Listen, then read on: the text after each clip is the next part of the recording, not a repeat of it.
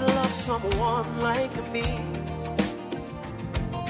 give up your life for me, yeah. You even go on and call me your very own. So grateful for your love, your mercy and grace. No one can do the things you do for me. Oh, oh, no one else but you. Say Bonani, non c'ho bononi, bononi, no one else but you. Moko moko beni tamamo, bononi, bononi, bononi, oh, no one else but you. Bononi, bononi, moko beni tamamo, non c'ho da, o da feno bononi.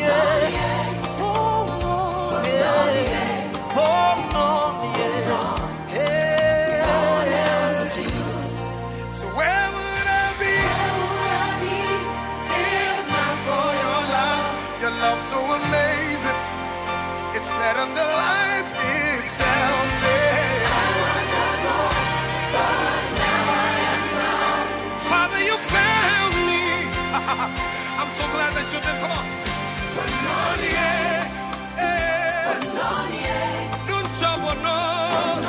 No one else but you.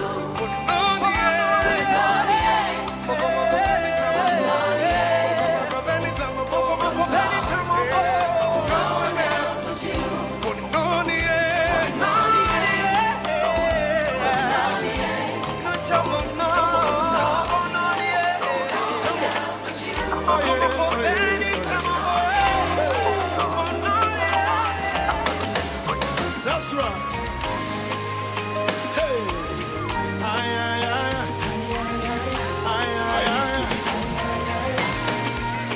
Listen.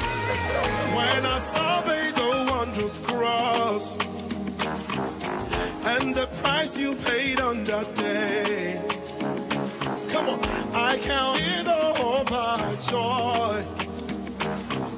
Jesus, your love did blow my mind. Everybody say, when I survey the wondrous cross and the price you paid on that day,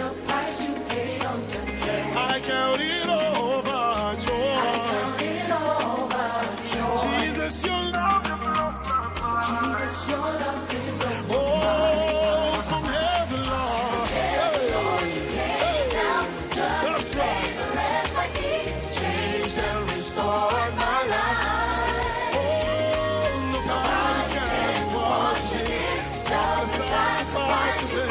Jesus, I will love you always. 1, 2, 3, let's go.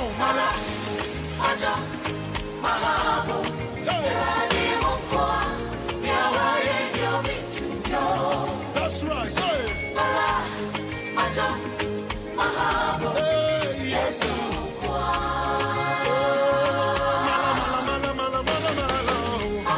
That's right.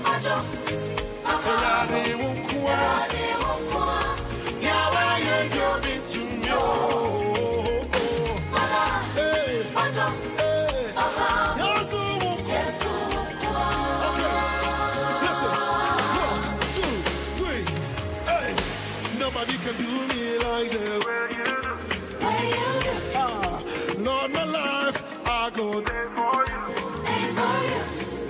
Nobody can do me like the way you do. All my life, Lord, I'll go there for you. You changed my life, you turned my life around. Give me a new song to sing. Give me a new song to sing. You changed my life, you turned my life around. Hey, give me a new song to sing. Give me a new song to sing.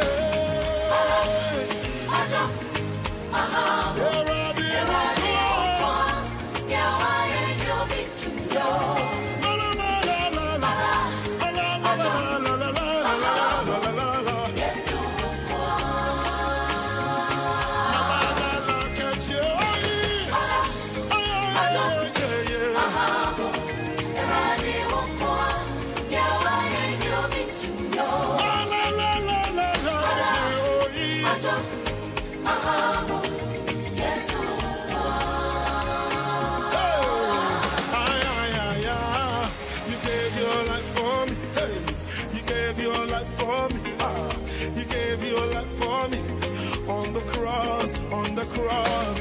You gave your life for me. Hey, you gave your life for me. You gave your life for me. On the cross, everybody say. You gave your life for me.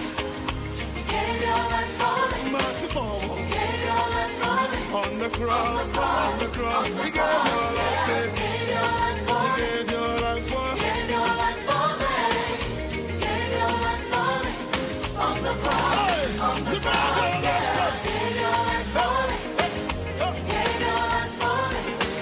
You gave your life for me. On the cross, you gave your life, say. You gave your life for me. Hey, hey. You gave your life for me.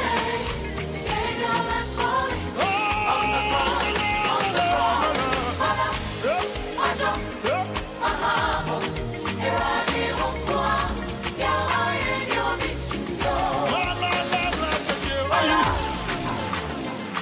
Yeah.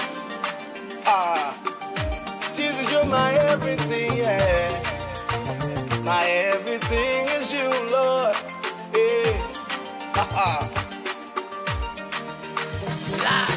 Oh, oh, oh, oh, oh, oh. Everybody say, ah.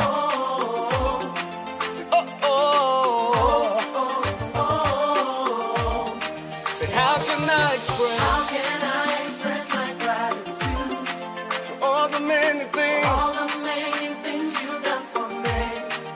Words are not enough, Words are not yeah. enough to say thank you.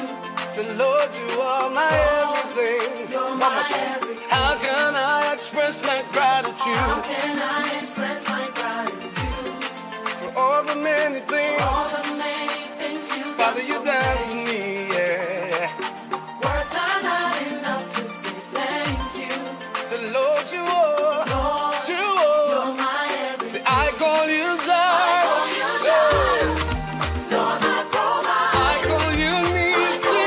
Nisi. You are my battle. My battle. I call you Rapha. You're Rapha. Hey. You are my healer. Say, Lord, you are. Lord, you're my everything. I call you Jireh. Call you Jireh.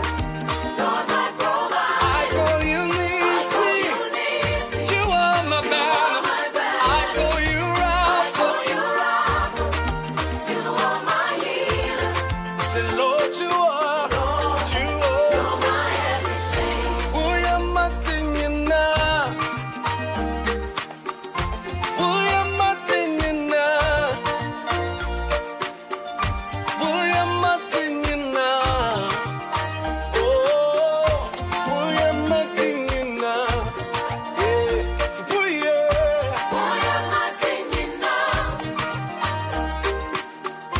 Boy, I'm not in you now. Yeah. Boy, I'm not in you now. Oh, boy, I'm not thinking now. Say, I call you Jireh, say, I call you yeah. Lord, my provider. I call you Nisi. You Nisi. You are my battle. My battle. I call you Rapha. You Rapha. Hey, You are my healer. say, Lord, you are my everything. Yeah. Are you ready, everybody? All right, listen. William Miguel, come here. 1, 2, set. We are the one from your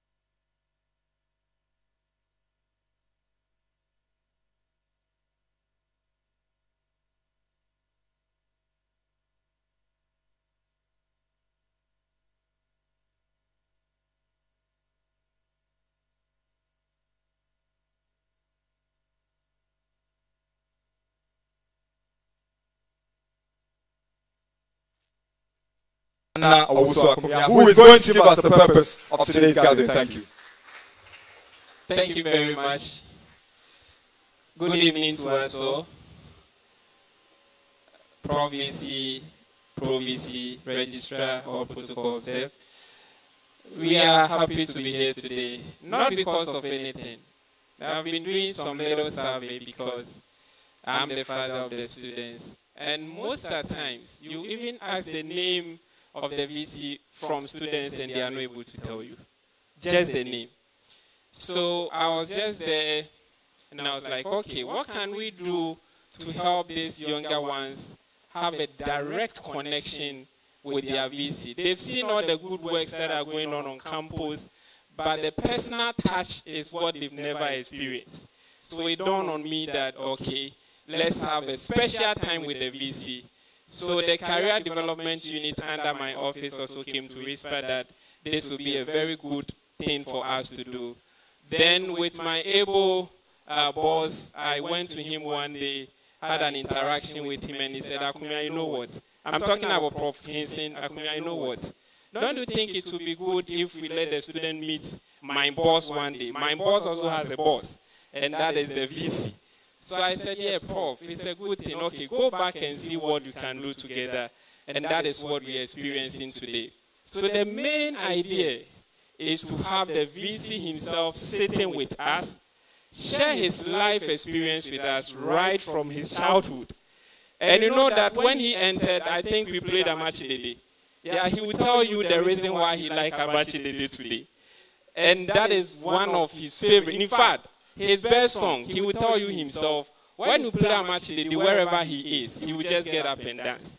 So we just want to know some of these things where he picked it from right from his childhood, whether he even had the idea of becoming a food scientist one day, whether he had the idea of becoming a lecturer one day.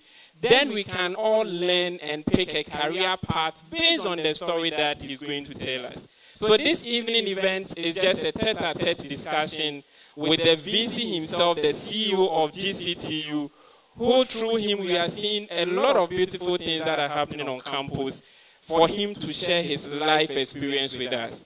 And let me remind you, because we are IT institution, this is streaming live both on Facebook and YouTube as well.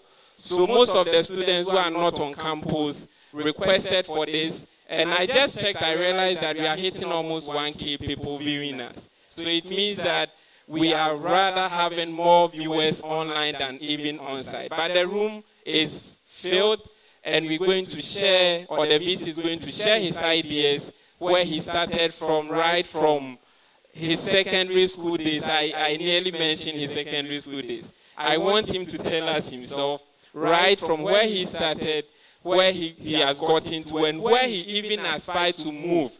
For some of us, we thought that, oh, he has done it all, so he has finished. But I'm sure that he is still young. He has some few things that he may want to achieve even before he leaves here.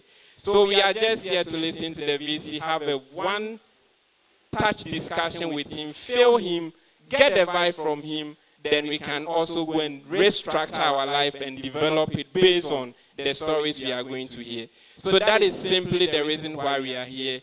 Stay tuned, sit down, enjoy. There is a lot to drink, there's a lot to eat right from the program, because VC wants to meet students and interact as well one-on-one, not just what he's going to sit down here to tell us. So sit down, enjoy this program, and let's have a discussion with the VC. Thank you very much.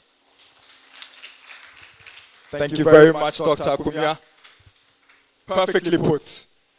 So as I said, we are here to celebrate, to engage with, to learn from our Vice Chancellor. But we have some very, very special people here to join us for this very, very special event as well.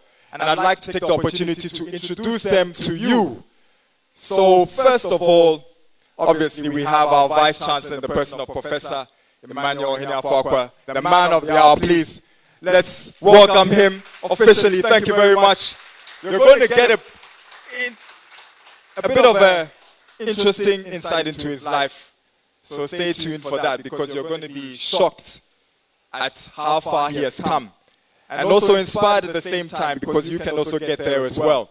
Now we have next to him our Pro-Vice Chancellor in the person of Professor Robert Ebo Hinson. Let's welcome him as well. They're all here to celebrate this wonderful moment. We have our registrar in the person of Mr. Emmanuel Bedu. Please, let's welcome him. That's my boss. Thank you for being here. We appreciate you. I also see the Director of Internal Audit, Mr. Kennedy Opong-Fosu. Let's welcome him. We have the Director of University Relations, ladies and gentlemen, in the person of Dr. Nusrat Yahan Abubakar. Let's welcome her. We have Mrs. Lucy Egan, who handles alumni relations in the University Relations Directorate. Mrs. Lucy Egan, she's here as well. And Mr. Francis Edger, who is in charge of public relations and communication in the University Relations Directorate. We have the Dean of the Graduate School, in the person of Professor Ebenezer Malcolm. Please, let's welcome him. He's here as well. Thank you very much. Very important part of management. I'm seeing Dr. Emmanuel Freeman, who is in charge of our Center for Online Learning. And he's also an HOD in the Faculty of Computing and Information Systems. I'm seeing at the back, I'm seeing also Mrs. Faustina Modamti, who is from the Quality Promotion Assurance Unit as well. Let's welcome her. And all protocols observed. If there's anybody else I've left out, please, as time goes on, we'll introduce them to you. As I said, we're going to get into the meat of the program, the reason why we're here. But before that, we just want to sit back and have a bit of a brief musical interlude as we get into the rest of the program. So please, our DJ, please take it away for us. Next up, we will be getting to be introduced to our guest of the night, Professor Emmanuel Ohene-Afakwa. Please, DJ, take it away for us. Thank you.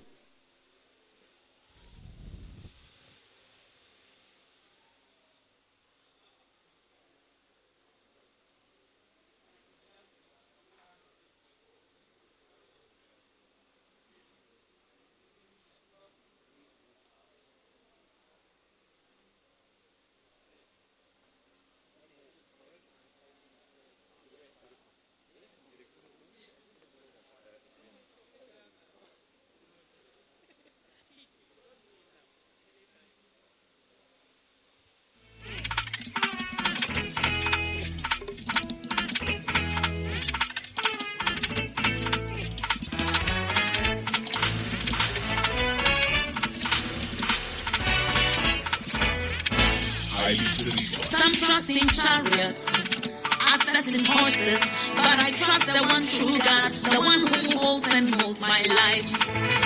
Some trust in chariots, others in horses, but I trust the one true God, the one who holds and molds my life.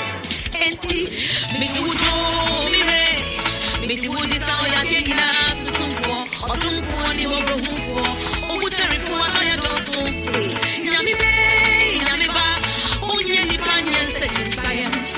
Mimpa distrama when you Mabuni mi ramota. Hey, Michi Wujo Erade, Michi Wudi Adenina Sutumpo. All power belongs to you. I was here for our breathway. Answer by fire. This prayer. Only any panion such in Siamenti. Mimpa distrama when you Mabuni mi ramota. Every Sawa, every do. Why every do now? Why every do?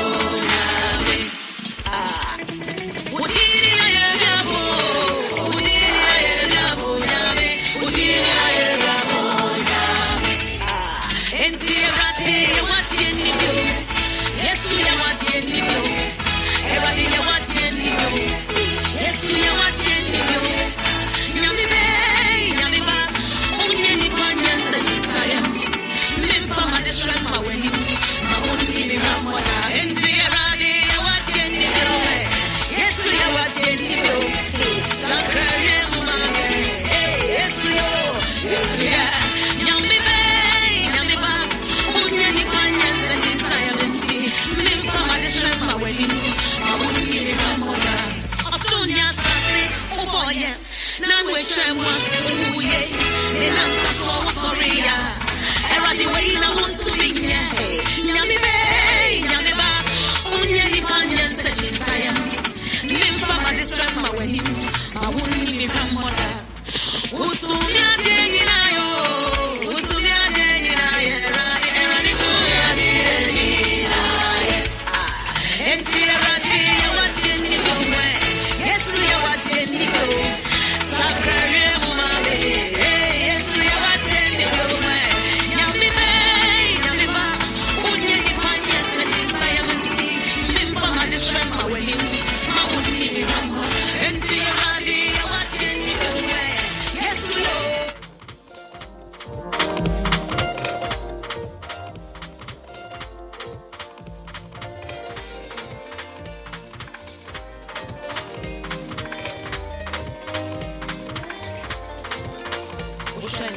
You wrote me off, but God called me in.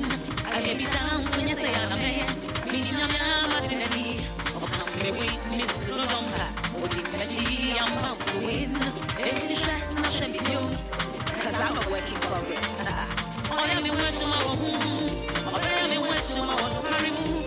Meaning I'm not in anything. And show me whom I won't fear. And for me, pray to me and carry me. That's how much I say I get to wear me part.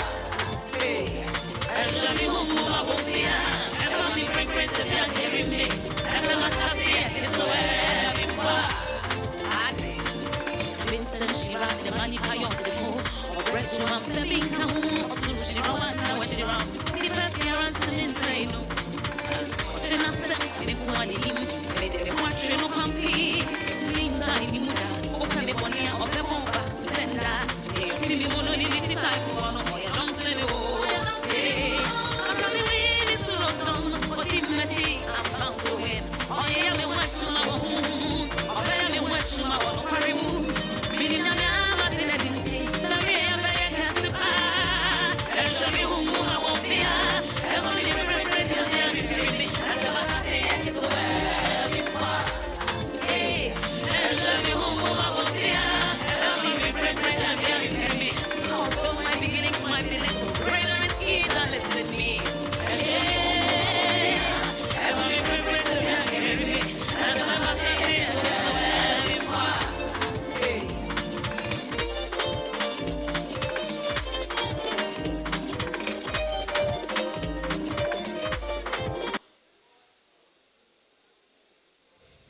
Okay, thank you very much, DJ.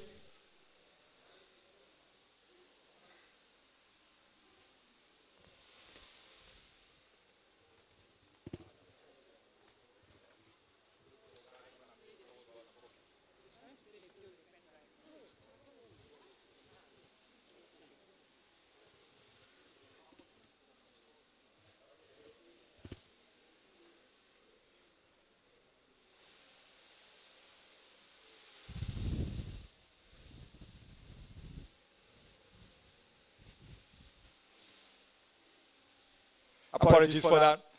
All right, so as I mentioned, we have the man of the hour here with us. And I have the opportunity to introduce him to you, to give you a bit of a breakdown of who he is, the man behind the position of the Vice Chancellor of GCTU. I was reading the profile, and to be honest, I was blown away by it. And I'm sure you will be too. Now, Professor Emmanuel Hiniafakwa is a professor of food science and technology and currently the Vice Chancellor of the Ghana Communication Technology University. He is the chief of the Fiapre traditional area in the Bono region of Ghana under the stool name of Brempong Professor Chem Amponsa II. He obtained undergraduate and postgraduate degrees at the University of Ghana and graduated with BSc Honours and MPhil degrees in food science, respectively in June 1996 and June 2000. He completed his PhD degree in food science from the University of Strathclyde, Glasgow, United Kingdom in November 2008. Professor Afakwa is a distinguished scholar and has authored and co-authored 207 publications. I think we can give him a round of applause for that. Including 105 peer-reviewed journal publications, 5 books, 4 book chapters, 2 encyclopedia chapters, and 91 conference presentations. I haven't even been to 50 conferences in my life, and he's presented 91 conferences with published abstracts in food science and technology, food and nutrition security, and school feeding programs. Professor Afakwa is an international cocoa and chocolate scholar par excellence, and has for many years served on several boards and committees of many national and international organizations and institutions. He is an international expert in cocoa and chocolate processing technology, and he has authored 2 world reference books in the cocoa and chocolate industry entitled Cocoa Production and Processing Technology and Chocolate Science and Technology. In the pursuance of his duties as a food technologist, he has traveled to 38 countries across the globe, where he has gained high international recognition for his work.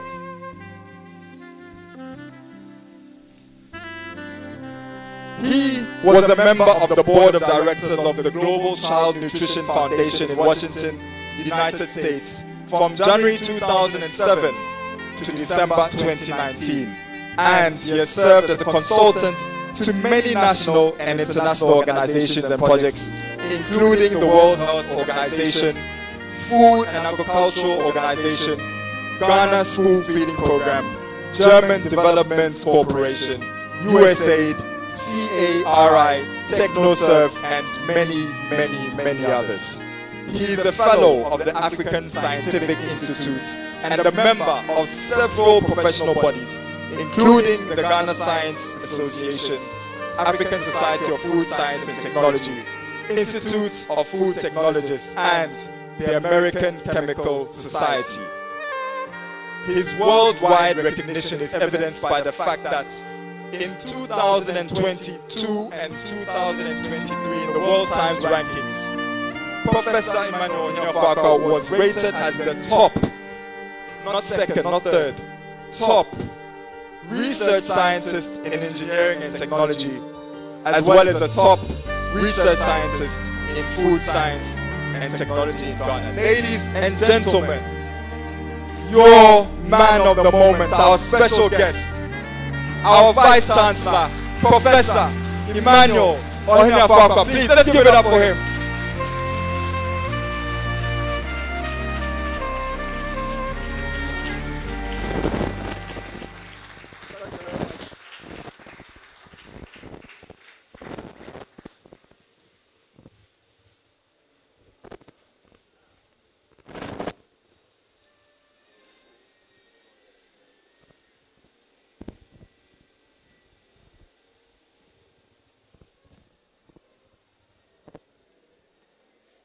Two.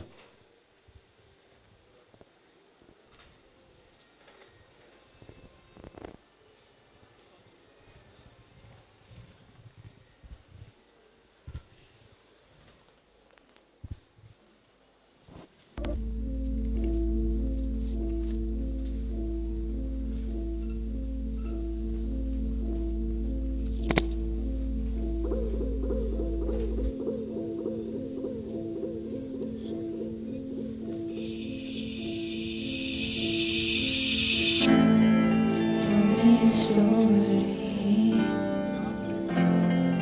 Tell me your past and all your fights. It shows that you're worthy. Through all you standing up with pride, let us all know you can't divide. Your word stands with purpose as you only show your might, your might. Yes, we can be better, a riser, a finder of hearts. Yes, we can be bigger, so much better than all that stands to fight. Yes, we can make it right and move our fights with hard work. We can't be denied. With hard work, we can't be denied. With hard work, we can't be denied. So tell me your story. Tell me your past and all your fights. It shows that you're worthy. Through all you standing up with pride, let us all know we can't divide. As your word stands with purpose, as you only show your might, your might. Yes, we can be bigger, so much brighter than all we've seen in our past. Yes, we can be bigger, so much brighter. With hard work we can't be denied. With hard work we can't be denied. Thank you.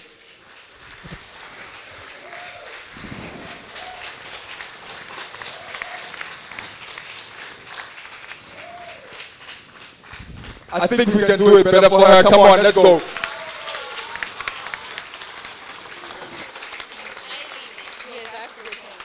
Ladies and gentlemen, Miss Ivy Ejowa Amafo, who was the first runner for Miss GCTU 2023.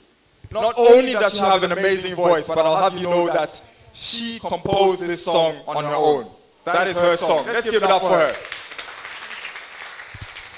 I'm also proud to say that she is a business school student.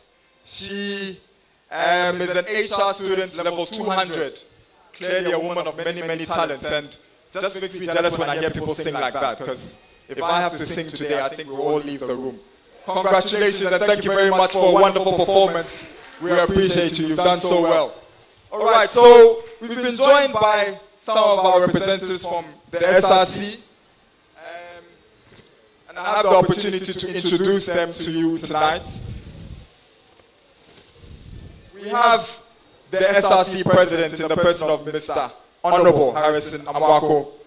Harrison, thank you for joining us. His able Lieutenant SRC Vice President, making sure that gender balance is happening in GCTU all the time. Francella Elu Bafo. Let's welcome her. Thank you for joining us. We have Lorenda Na, the General Secretary. She's here as well. Thank you very much. Perez Cecil Lamti, SRC Treasurer. He's at the back. Let's acknowledge him. Thank you for being here. Kirk Daniels, the SRC organizer. Thank you very much. Samuel Zandi, who is the SRC PRO. Is he here with us? Not here, all right. And we have Mercy Latin, the women's organizer. Thank you very much for joining us.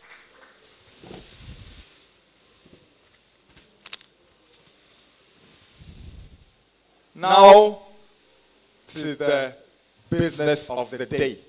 The reason why we are here to celebrate this man who has transformed GCTU. And when I say transformed, I think I'm not exaggerating, isn't it? Because you just look outside. For those of us who have been here over 5 years, you can see that this university is almost unrecognizable in so many ways. And it is due in large part to the efforts, the foresight, the innovation, and the vision of this great man, Professor Emmanuel Oniafakwa. We are now going to have a chance to sit down with him and, as I said, get an insight into what makes him tick, where he has come from, and how he got to where he is today. And to help us with that, I am honored to be able to call on our host for the evening, Miss Magdalene Williams, who is also a business school student, and she also works at City TV and City FM as well. Please, let's give it up for our wonderful host, Miss Magdalene Williams. Thank you very much.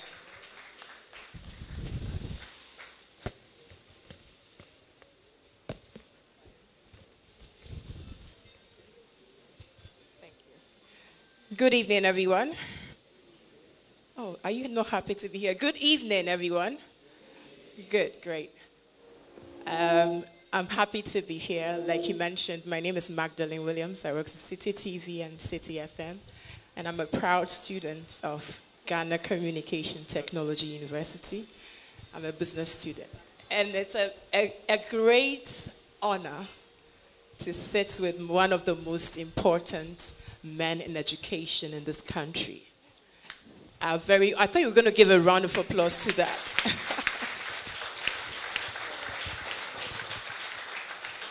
I say he's one of the most important men in the country because education makes a country tick. If I can borrow the words of the MC. without education, nothing would happen. And for him to run this school or this institution for this number of years and looking at the change that has happened or has taken place, I think he deserves the loudest, the most appreciated round of applause for being the Vice Chancellor of Ghana Communication Technology University. Hi, Prof. Hello. Are you good?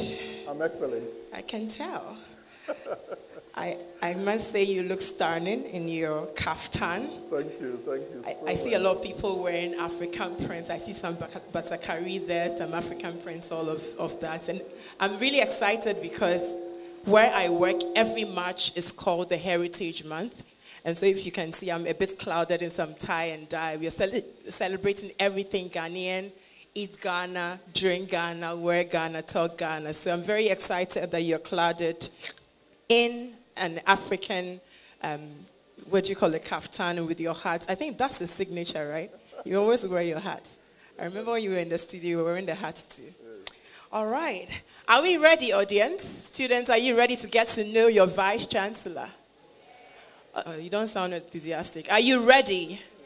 Good. So then let's get right into it. Prof, like I said earlier, Heritage Month.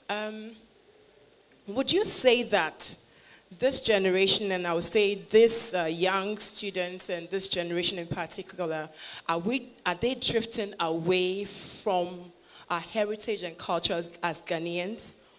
Or we are still in line of what the culture and tradition of Ghana is? I'm asking you this in the capacity of a vice chancellor, a father, a chief, a leader.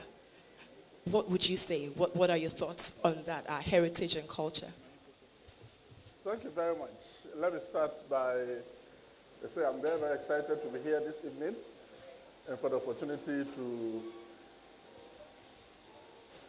be here to talk to the staff and students of the university that I'm the chief servant.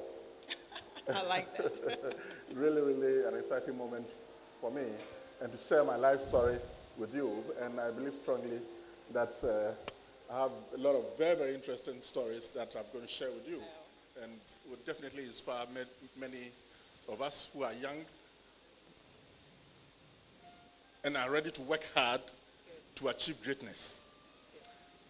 Yes, it is very, very important that as a nation, we stick to our heritage, our culture, our traditions, and these are things that spell out what we are as humans living in a certain society or community.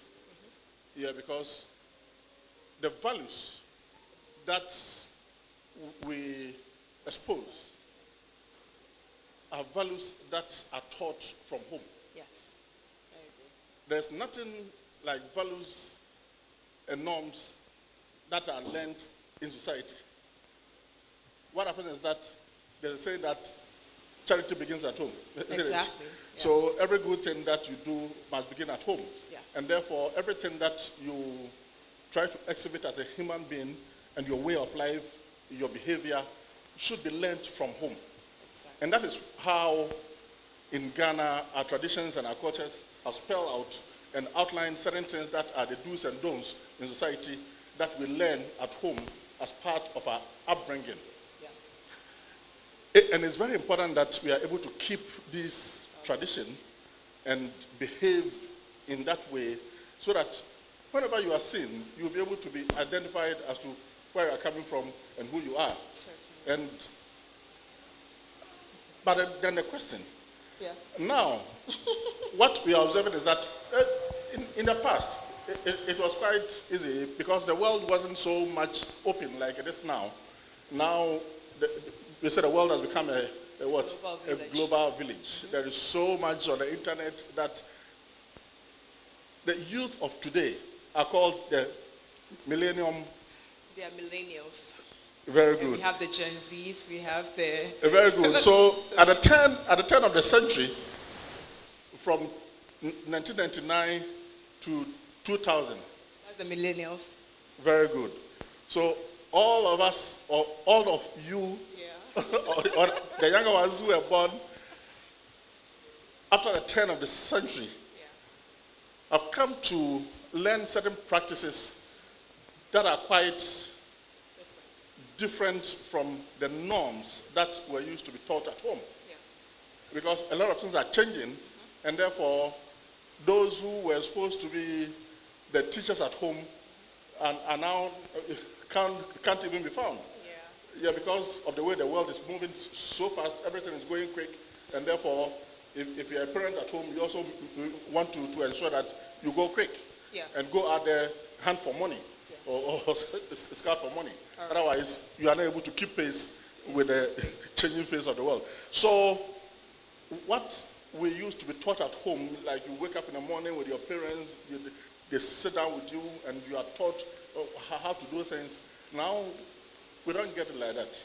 And therefore, the millennials are learning from what they read is happening elsewhere.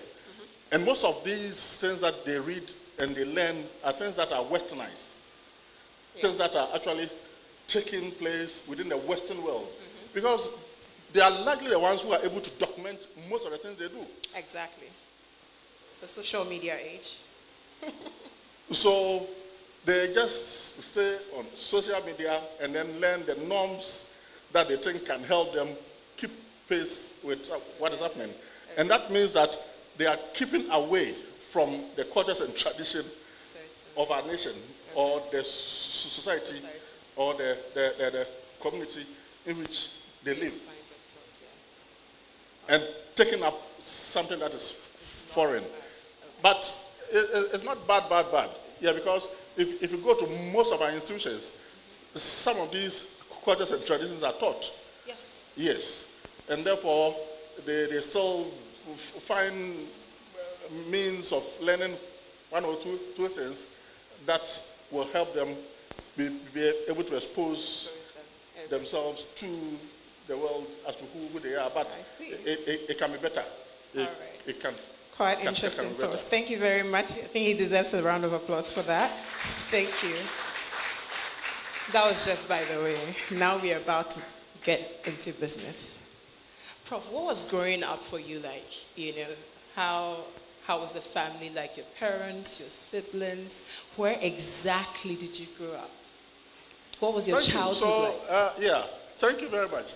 I have a very, very interesting life story. I can tell. Yes. Yeah, because I was born in Sunyani in the Bono region and on 5th May 1970. So wow. 5th May, I'm going to be 54. Hold on. How many of us were born? Yeah. Can I see that? So that's a lie. To Mr. Joseph Ohina Fuakwa and Mrs. Margaret Ohina Fuakwa. Great. And my father was a businessman. Yeah. And my mother was also a trader. Okay. Yeah. So he was a businessman and a general contractor and a merchant. And I must say that my upbringing is quite a very, very interesting one because I was born into a very rich family. I like the sound of rich. As at the time I was born, I mean, if you are counting or you're looking for 10 men in the whole of Bron, I have region who were rich. I mean, you can't leave my father out. Wow. Because he was a very good and rich merchant. Wow. Then in the latter part of the 80s, 1979, when we had to go to school, I started school in the Rapid Preparatory School in Sunyani at the age of 1977, and then 79, you're making me we are moving into the early 80s. There was a very big turn of events. Yeah, because most of you here are young, so you might not have seen, but you should have heard that around 1979, there was a coup d'etat by the former president, John Rawlings. And then in 81, again, he organized the second one. And his aim was literally to ensure that he makes every Ghanaian either unify the economic situation in Ghana. So if you are rich, you are not expected to be rich. So he could close the gap between the rich and the poor. And therefore, he came hunting the very rich. He came hunting the very rich. And those who were rich had their shops, had businesses. He went after them. Some were stripped naked on the street, driven. And all sorts of things happened in this nation. A lot. So many people who were rich at that time became poor because he closed their businesses. I mean, my father had a livestock farm of over 4,000 cattle. No way. 3,000 sheep and goats. Wow. On a land that covers about 1,500 acres. Whoa. And so if I'm telling you that he was a rich man, you can understand that. He was very, very rich. And everything came to a standstill. Oh. So after that time, I went through primary school to wrote common entrance examination. At that time, you had to write common entrance examination to enable you enter university after you've passed. Yeah. And it was just English, maths, verbal, and quantitative. Now, I mean, all these things have changed. Yeah. So you write English, you write maths, and verbal aptitude and quantitative aptitude. Wow. And then that allows you to enter secondary school. So I wrote the common entrance examination in 1982. 82. Okay. And that means that was the era when everything has turned over in the face of the rich man. The rich man. So how was it for you then? Yeah, we had to cope. Yeah, because you couldn't kill yourself because I mean your father was rich and now he's become and it was very difficult and very, very challenging. So even though I passed common entrance examination in 1982 to go to secondary school, I couldn't go to school. I couldn't just go to school because the man who was so rich, had so many cars, had to walk. I mean, it was hard. Sometimes if he's going to Sunyani from Fiapre, he walks. No way. And you know him as a rich man, so you won't think that he doesn't have money to take transport. But as a matter of fact, he was so down that he didn't have anything. Wow. But if you ask him, why are you walking? He said he's exercising. That was a smart man. He's exercising. And you know that, well, when he's getting older, and therefore it will be a good way to exercise. But as a matter of fact, he became so poor that so I couldn't go to secondary school. Then I realized that no, in spite of the fact that I couldn't go to secondary school, doesn't mean that my education has ended. Yes. I needed to keep myself in school. Yeah. So I had the discussions with my mother that I wanted to find a school in Fiapre to attend so that within the year I'll see how best I can mobilize myself to enter secondary school. So I was sent to this Presby school, and to be able to write middle school living certificate examination. At that time, when you go to primary 1-6, you go to Form 1, Form 2, Form 3, Form 4, and then you write a middle school living certificate examination. And at that time, it was a middle school living certificate examination that was a certificate that most people were using to work. It was very, very heavy. So at the age of 12, 82, I was sent to Form 4. Wow, at the age of 12? Yes. I see. And at that time, if you find students who were in Form 4, they were in the ages of 21, 22, 23, 24. And some even older. And I was 12. I was sent to, because I was intelligent. I mean, I was very sharp. Yeah. So they conducted a laser test, and then I said, no, this boy is too intelligent. He can just be Form 4. And then attempt the middle school living certificate examination. So I missed the first term. I went there second term.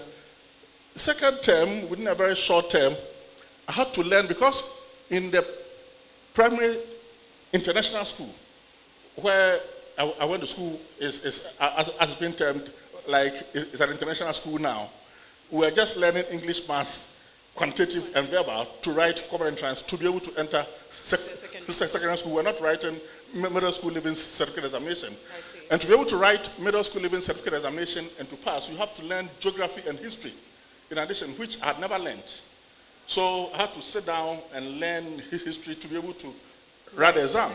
And then within a few weeks, when they conducted the exam for the end of term examination, I was first. How did you do that? I was has never learned geography, nothing. How are you this brave? I was first at the age of 12. And these were older, younger youth men. And they thought that, no. I mean, how can this small boy come to this class and come and beat us all to it within a matter of just 2 months? Meanwhile, he hadn't learned history before, he hadn't learned geography, and I beat all of them to it. So I was carried on the shoulders of this pen. Hold on that. Do you remember any of the older people in your class then?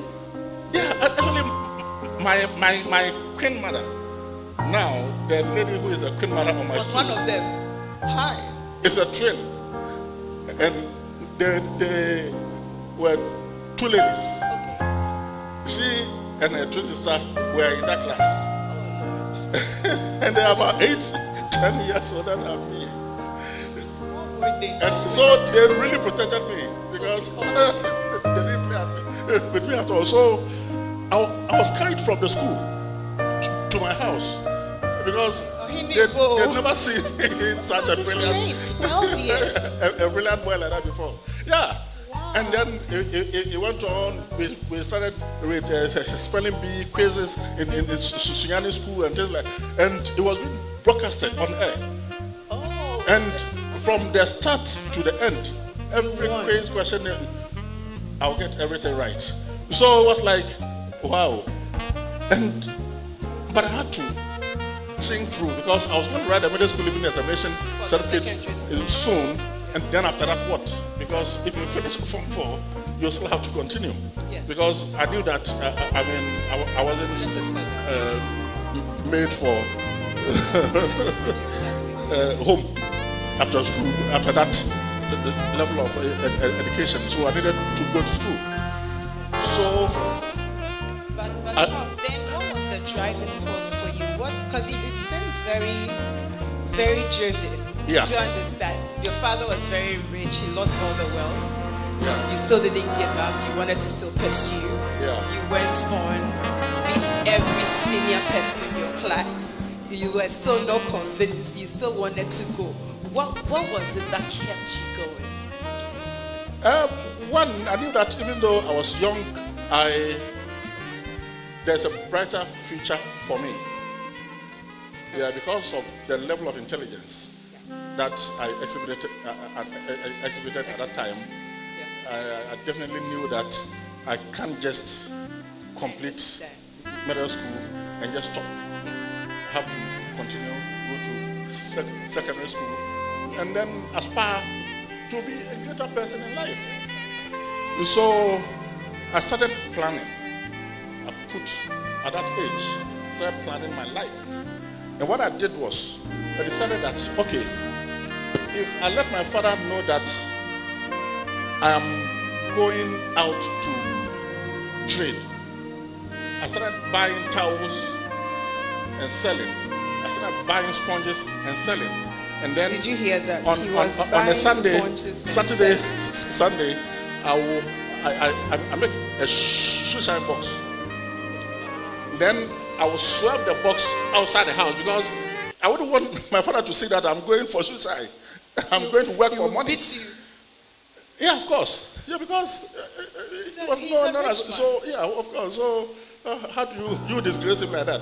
So I take my box, then I hit it around, and then, so from Fairprey, I walk on the street through now the University of Energy and Natural Resources. Walk through Sunyani Residency. Yeah. And at the end of the day, I come with some money. Then I started buying the things I needed for school. So when I go come, the little money I get, I'll buy some soap. I'll buy some towel. I'll buy my trunk. I'll buy chocolates and everything. To ensure that when there is time to go to school, I can go to school. Even if my father says he doesn't have money, I need to prepare myself and make sure that I get to school. So we wrote a middle school living certificate examination, and then I passed. Of course, I had a distinction. Yeah, but I realized that after the middle school, what next? I needed to enter secondary school. But my father is not rich enough to send me to a boarding school. And his condition is such that if I go to him to tell him that I'm preparing myself for secondary school, I mean, he would even insult me. Yeah, because I can understand the situation at that time. Yeah. So I prepared myself for school. So what I started doing was, there is this school now called Chidiamanfo Senior High School in Sunyani. At that time, it was known as the Sunyani Day Secondary School. It was a day secondary school. So I just planned that, okay, let me first find myself into a day school. And with a day school, I can still stay at home and even walk to school every day, even if I won't get any money. At the end of the weekend, I'll go hit in my box and work, shining shoes and make a little bit of money that at least I can use during the week. So I did that. So I went to write the entrance examination. They used to write the entrance examination and then pick the best and the number they want to admit.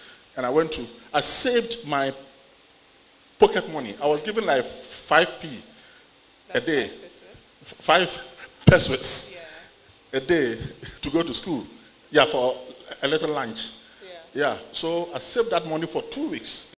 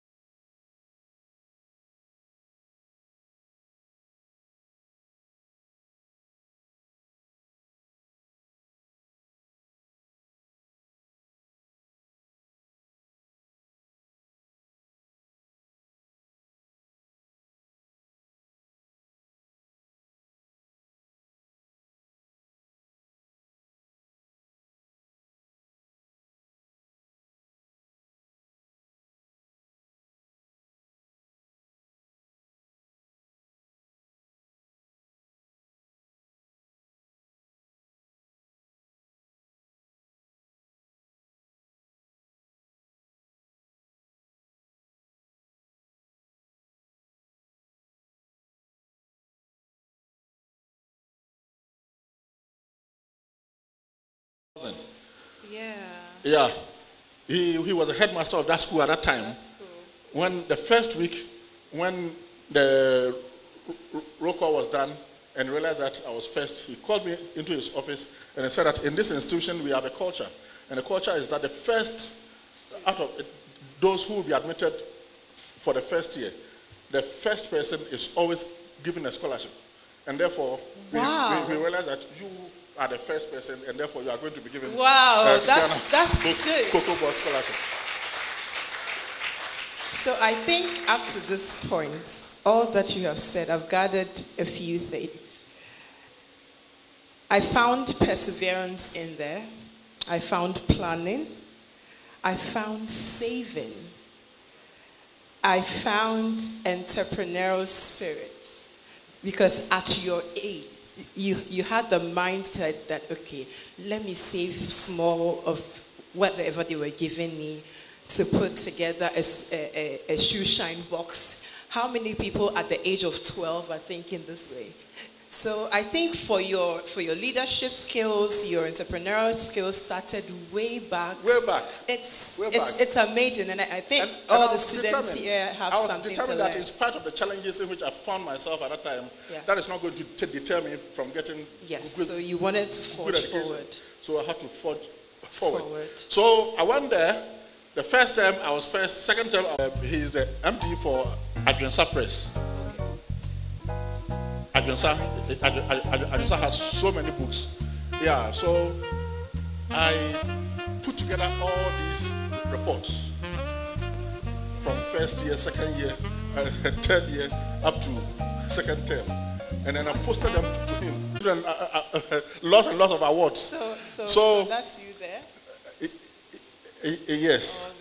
So I went to St. Augustine's College and something happened. The first term, there has never been any new person who has fallen within the first 10 block. Because those guys who go there are very intelligent. Yeah, but very. What was your position in the first year? I was fourth. So the headmaster called me again and said that, okay, he's going to make an attempt to convert my day scholarship into a boarding scholarship. Then it was done. So then I had a scholarship. I was going to the school, not knowing, because at that time it wasn't free. Secondary school wasn't free, you had to pay. I was going to the school not knowing who was going to pay my fees, because it wasn't my uncle that sent me that was going to pay my fees, and my father doesn't have money to be able to do that. And he wasn't even aware. So all this time your father was not aware? Until I had to come to school, he wasn't aware. And then I had to inform him, and my uncle came, informed him and everything, and then I said, oh, okay, that's fine. He's ready to allow me to go. So I came. So I got a scholarship again, and then in Form 4, I was given another scholarship by the school, a bursary. So the Kokoba scholarship was paying my fees, and they were giving the bursary to me as job money. I really enjoyed. So you had 2 scholarships at the same time. 2 scholarships. And I've always, I don't know, it's a blessing. It's a blessing from God. Because I went to do my PhD in Scotland. I was telling Prof. yesterday at the program. I went with Ghana government scholarship, and I had another scholarship. By So yes, so all throughout my education, it was about scholarship. I was able to go to school because of Ghana Cocoa Ball scholarship. And that should tell you something why I decided to be the cocoa expert for Ghana. I was going to go to that. Yeah.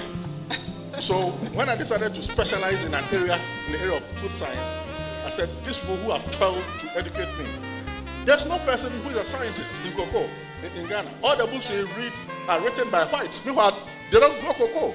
Yeah. So I'm going to get higher education, PhD, and specialize in the area of cocoa and be able to write a book that people in Ghana and Africa can also learn to be able to produce more and do more.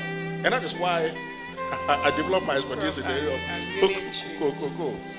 So I went to St. Augustine's College, passed O-level, had distinction, and then I was admitted again to 6th form because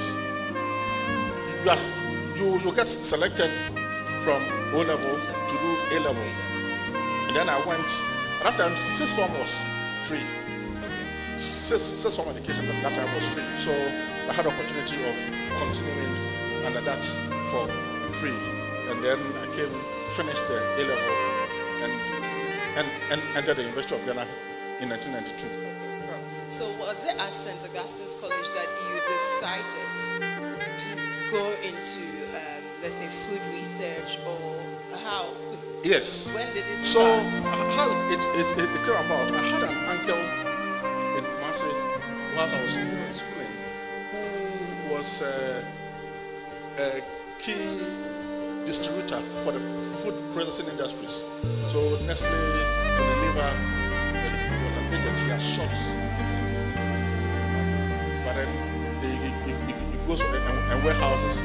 So he goes for them and then he will distribute the food to agents all across the country. So he introduced me that there's this subject at the University of Ghana called food science. And when they complete, they are the ones that work in the industry to process food. So I developed a very keen interest in that. Yeah. Because one, I wasn't interested in medicine at all. Okay. So even though A-level I passed very well, I didn't choose. Also, I knew when I was going to the University of Ghana, I knew that I was going to do food science. At that time. Yeah, because he introduced me to the field. So I went, and then we started. At that time, you were admitted into biological sciences. Then year 2, you were selected into your specific areas. And then I went directly. So I did food science single major. I didn't combine with nutrition. I didn't combine with biochemistry, anything. I did food science because I knew exactly what I wanted to do. So just a few of us, it was about 8 of us who did food science alone. Wow. And where are some of your mates? Where are they still alive? There are some working. Yeah, last time Mahulu was here, is Nestle, and Nestle, Unilever, and other industries. That's really good. Yeah. So I finished university, and then I realized that I haven't finished. Because now my taste changed, and my perception about life also changed.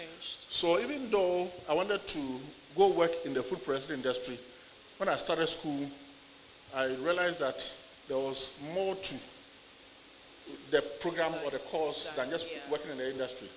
But I was strongly inspired by one man called Professor Samuel Sefadede. Okay. When we went to second year, third year in the department, he had then become an associate professor, just like my son, the dean of students. Is he here? The dean of students is now an associate professor. Please. Wow, that's let me announce it. Though. Yesterday, the council of the institution promoted him to an associate professor. So he's no more Dr. Akumia. He's Professor. Hey, congratulations, Prof. So, you really admired him. I really admired him. So I studied a lot about him, and then I worked under him for my BSc project, and he really inspired me. So when I completed, when all my friends were rushing to the industry, at that time, I'm in the industry. You finish food science, then next day you are in the industry. Because we were just few. Yeah. And they needed experts. Yeah. But I said, no. I said I wanted to go and work in the industry, but I'm no more interested. I've seen this man, and I want to be like him. I want to be a professor like Professor Sefadede. So I'll continue, come back to get a master's, and then continue to get a PhD, lecture at the University of Ghana, and become a professor like him. And it was quite interesting. That was great ambition. It was interesting. Yeah, sure. So I went, but at that time at the University of Ghana, you have aspirations, but you don't know where you are going to take money to be able to to pay for all these aspirations. But as I said, at that time at the University of Ghana, if you get a first class or a very strong second upper, you are given a University of Ghana scholarship that was being given for intelligent students who were being mentored to become lecturers. Oh, I see. Okay. Right. Okay. So in 1996, I was supposed to have finished in 95. Yeah. And there was this strike, industrial action the whole year. So nobody completed in 95. And then we completed in 96. And in 96, I didn't get a first class, as a matter of fact, because there was a turnover.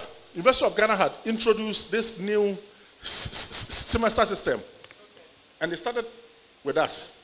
And it came with its own challenges. They were writing their exams at the end of the year.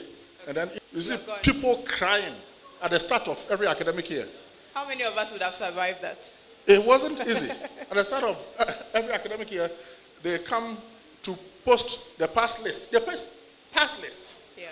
So if you are standing there and somebody tells you, hey, I can't find my name. Then you know that the person is in trouble. And then if you see somebody beginning to weep silently, it means that many of our students here would have been sacked. That's what I'm asking. How many of us? Because I know Oh no, some of you are not saying we are not smart. some of you are trailing two courses. If you trail one course, you repeat the year. No way. If you trail 2 courses, you are sacked. Okay. At that Special time, request. yeah. Prof, you need to say it again. Registrar, if you trail one course, Wow. you repeat the year. So if you are in first year, you are doing economics, IT, and for one IT subject course, You are going to fail. and you pass all the rest, and you fail one, you repeat the first year all over again. No way. That Yes. How many of them were? Ask your parents. I mean, if they are old enough to have. Wow. Yeah, and then if you fail 2 subjects, by the time the pass list comes and you get back to your hall, there's a letter waiting for you to go home. No way. So how many students will be left in the school then? Yeah, so at the time, yeah, so when I went to first year at the University of Ghana in 92, the entire university, we were 9,000. I see. Yeah, University of Ghana, the whole school, we were 9,000. I see. And now it's so 40,000, 50,000. Yeah, we're just 9,000. And you had a big room. You are either in the big room alone or you were Or 2. with people, yeah. And you are sacked if you fail 2 subjects. You are sacked. That is serious. That is serious. So I Prof, had opportunity. what would you say are some, let's say, should I say tidbits on how a student should choose their career path? Because looking at how you've been very experimental in your journey, right? From primary through to your sixth form, A level. Yeah, it's so been very experimental. At the master's So how school, I do had you- another scholarship. Hey. At the master's So level. your whole life is about scholarship. And yes, then, scholarship. so immediately I completed in 1999. I was employed at the University of Ghana on a project. Yes. And then I worked on a project for 2 years, and then in 2001, 2002, I was recruited as a lecturer. Yes. Because even when I was working on a project, I still taught. I was teaching when I wasn't a lecturer. So the head of the department thought, no. Yeah, that's why this Prof, you hold right. on. So at the University of Ghana, as regularize. you were lecturing, were you married then? No. Because I don't After know the time how I you started, were doing. after the time I started, I wasn't married. So I started in, my appointment was given in 2001, but I started in January 2002. Okay. Yeah, so at that time I wasn't married. You weren't married. So Yeah. you had all the time. Yeah, so Yeah, I had I all the time. understand. But along all these lines, there's something that really motivated me, and I want every one of you to know. Please, There is let's this pay rhyme and adage that we were taught while we were in school. We were at the international school. Okay. At the age of 6, 7. The heights that great men reached and kept were not attained by sudden flights, but those whilst their companions slept were toiling upwards in the night. Good. I think you'd have to repeat that, and I will entreat that the social media team or the communication team my take students, this. listen and write this down. Okay. There is no secret to greatness in life. Prof is ready to hear. There is no easy way to greatness in life. There is You have to toil to be able to achieve it. If you want to achieve greatness that is sustained, you have to earn it. earn it. If you steal it, it will go the same way as you stole You it. stole it. Perfect. So the height that great men, the height, you are short, height that great men reached and kept. So you are able to reach there as a height, and then you sustain it. We're not attained by sudden flights. So it's not like you've put a stone in a catapult and then shoot it, and then within a second you get there. No, it doesn't work like that. Takes Time. But those, whilst their companions slept, were toiling upwards in the night. If you want to become successful, they say everybody should sleep 8 hours. I tell you, if you sleep 8 hours, that's normal for everybody to sleep 8 hours. But I tell you that if you sleep 8 hours, you can't achieve greatness. You will be a normal person. So you go to work, you are just a normal staff, you are paid the normal, then you can't afford a car, you can't build a house, your life will be normal. If you want to be super normal, to become successful and to be great, you have to cut down on the hours of your sleep and put those hours of your sleep to active work, productive work. Productive work. Productive work. And I can tell you, it will work. If you put 2 hours a day into your studies, so you are studying just 1 hour now, and then you cut down on your sleep and you put additional 2 hours to it, you will never fail any exam. Because at the end of the year, 2 hours times 300, you have 55, 26. That is over 1,000 hours. And there's no way you put 1,000 plus hours.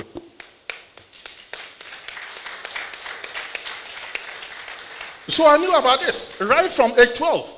And that is why I was being first. Because I wake up, I sleep early, I won't go out to do unnecessary things. Do what? Do unnecessary things at that age. So you sleep early, wake up. By 2, 3, you are up on your books. 3 a.m.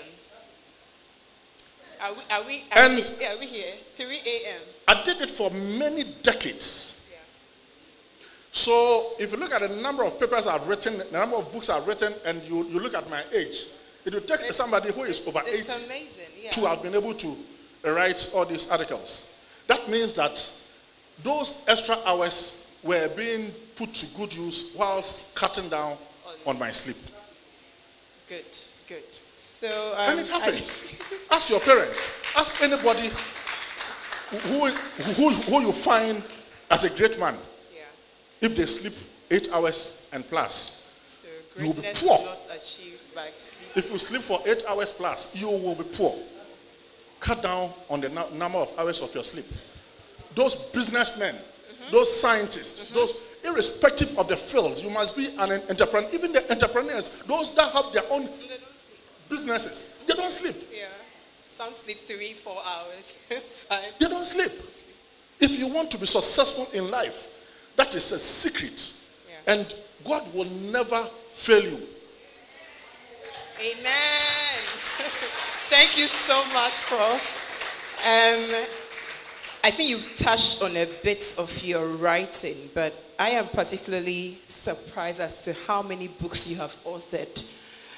I don't know how you do it. I don't know how you've done it, but just motivate us. Like, how are you able to write all these number of books? Yeah, so I can tell the story. How many hours do you sleep?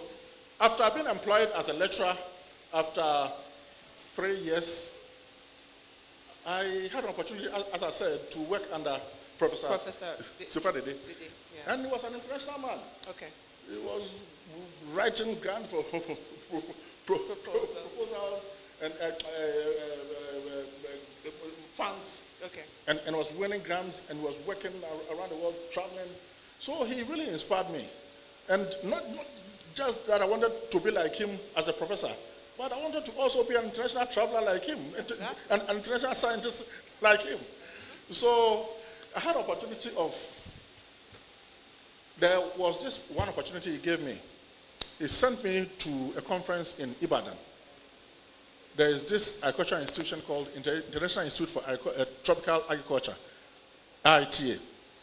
And we were working on a cowpea project with University of Georgia in Atlanta. So I went there to present a paper on the project in 2000. And that spelled my interest to become a lecturer and then to become a good writer. Because when I went there, in Ghana, you wouldn't find most of these journals, new journals, in our libraries. But when I went to the IITA library, I saw journals in our field of study. I said, wow. And these were current journals. And I looked at the papers that were being published in the journal. And I thought, I have a master's. My master's thesis, I hadn't written one of them, one article out of them. So I looked at the trend, I photocopied some of them. When I came, I converted my master's thesis into 10 articles. Wow. I mean, my professor was shocked. He will be. 10 He was articles. shocked. I wrote 10 articles out of my master's thesis. You are an inspiration. Trust me. So, when I was appointed as a lecturer in 2003, I already had articles. So, in 2005, when I decided to go for my PhD, at that time, it wasn't a criteria that you should get a PhD before you could be promoted to senior lecturer. 2005, I put in an application to become a senior lecturer because I had I had about 20 articles at that time. And a young man, so he inspired me and I applied. And then I left. When I went to Scotland, as I said, I went to develop my expertise in the area of cocoa because there's no scientist in cocoa from Ghana. All the books we read and we study are written by white men and women and say, no, not this one. A Ghanaian has to write it. Yeah. So I went there to develop my expertise. When I got to Strathclyde, my supervisor asked me, I said, I've already sent you the thesis area, cocoa. And I said, okay. When I sent it to him, he realized that in the whole university, or all the universities in Glasgow, they didn't have any expert in that area. So he had already negotiated with Nestle in York, in England, to be able to take me up on attachment so that I'll be able to spend 6 months there and learn the nitty-gritties of cocoa processing, the industrial applications, industrial equipment, and all that. So I spent only 4 days in Glasgow, and I was sent to York. And you can imagine a Ghanaian, hard-working Ghanaian, finding myself in a very, very well-sophisticated, world-class lab. Wow. I worked hard. Yes. I worked hard. So at the end of the 6 months, usually you are given a card. So when you enter, you clock. Okay. So when you clock, it tells the time that you came in to work, and then when you go out, you clock, and then it closes you. And it's a door. There's no human being there. If you're not a registered member, you don't have a card, and therefore you can't clock to enter, and then you can't clock to leave. So, and there were 120 signs. It so happened that when I went there, I was the only black human being in the whole of that research center. Wow. Yeah. How was it feeling like to be the only black? It was special. I felt special. I felt I was privileged. And the privilege is not something I should take for granted because it is definitely for a reason why I should be able to, I will have an opening. Because they told me that, one, they haven't recruited somebody from Africa before. And they haven't recruited a black person before. What they do is that they pick students from Birmingham University, Nottingham, Strathclyde, other universities in England and Scotland. So you were the first but black over the years, it's all white. All white. So I was the first black person who had entered the plant. And they had a called Leslie Roundtree. Okay. Yeah. And that factory is about the best Nestle Industries in the world. They process cocoa and coffee. Yeah. So I had the opportunity of working at the research center and also working at the industry on the plant. Yeah.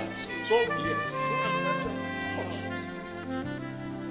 So everything about cocoa processing right from production of course, I did from Ghana, but the bean processing at the industrial level, and then had to educate myself about the science of it. Yes.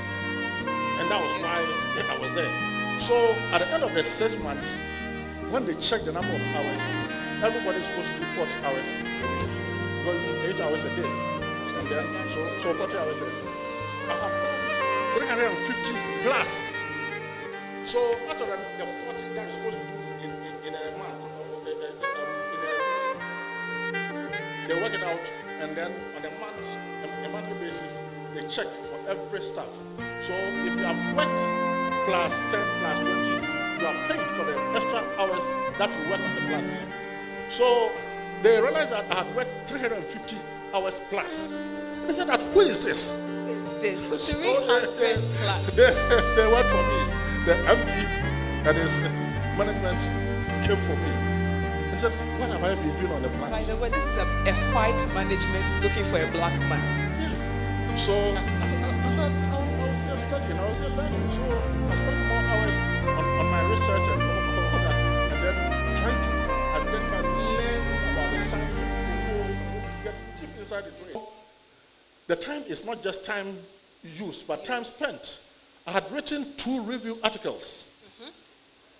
2 review articles within 6 months of entering the plant. And then, so I showed them to them, and they were like shocked.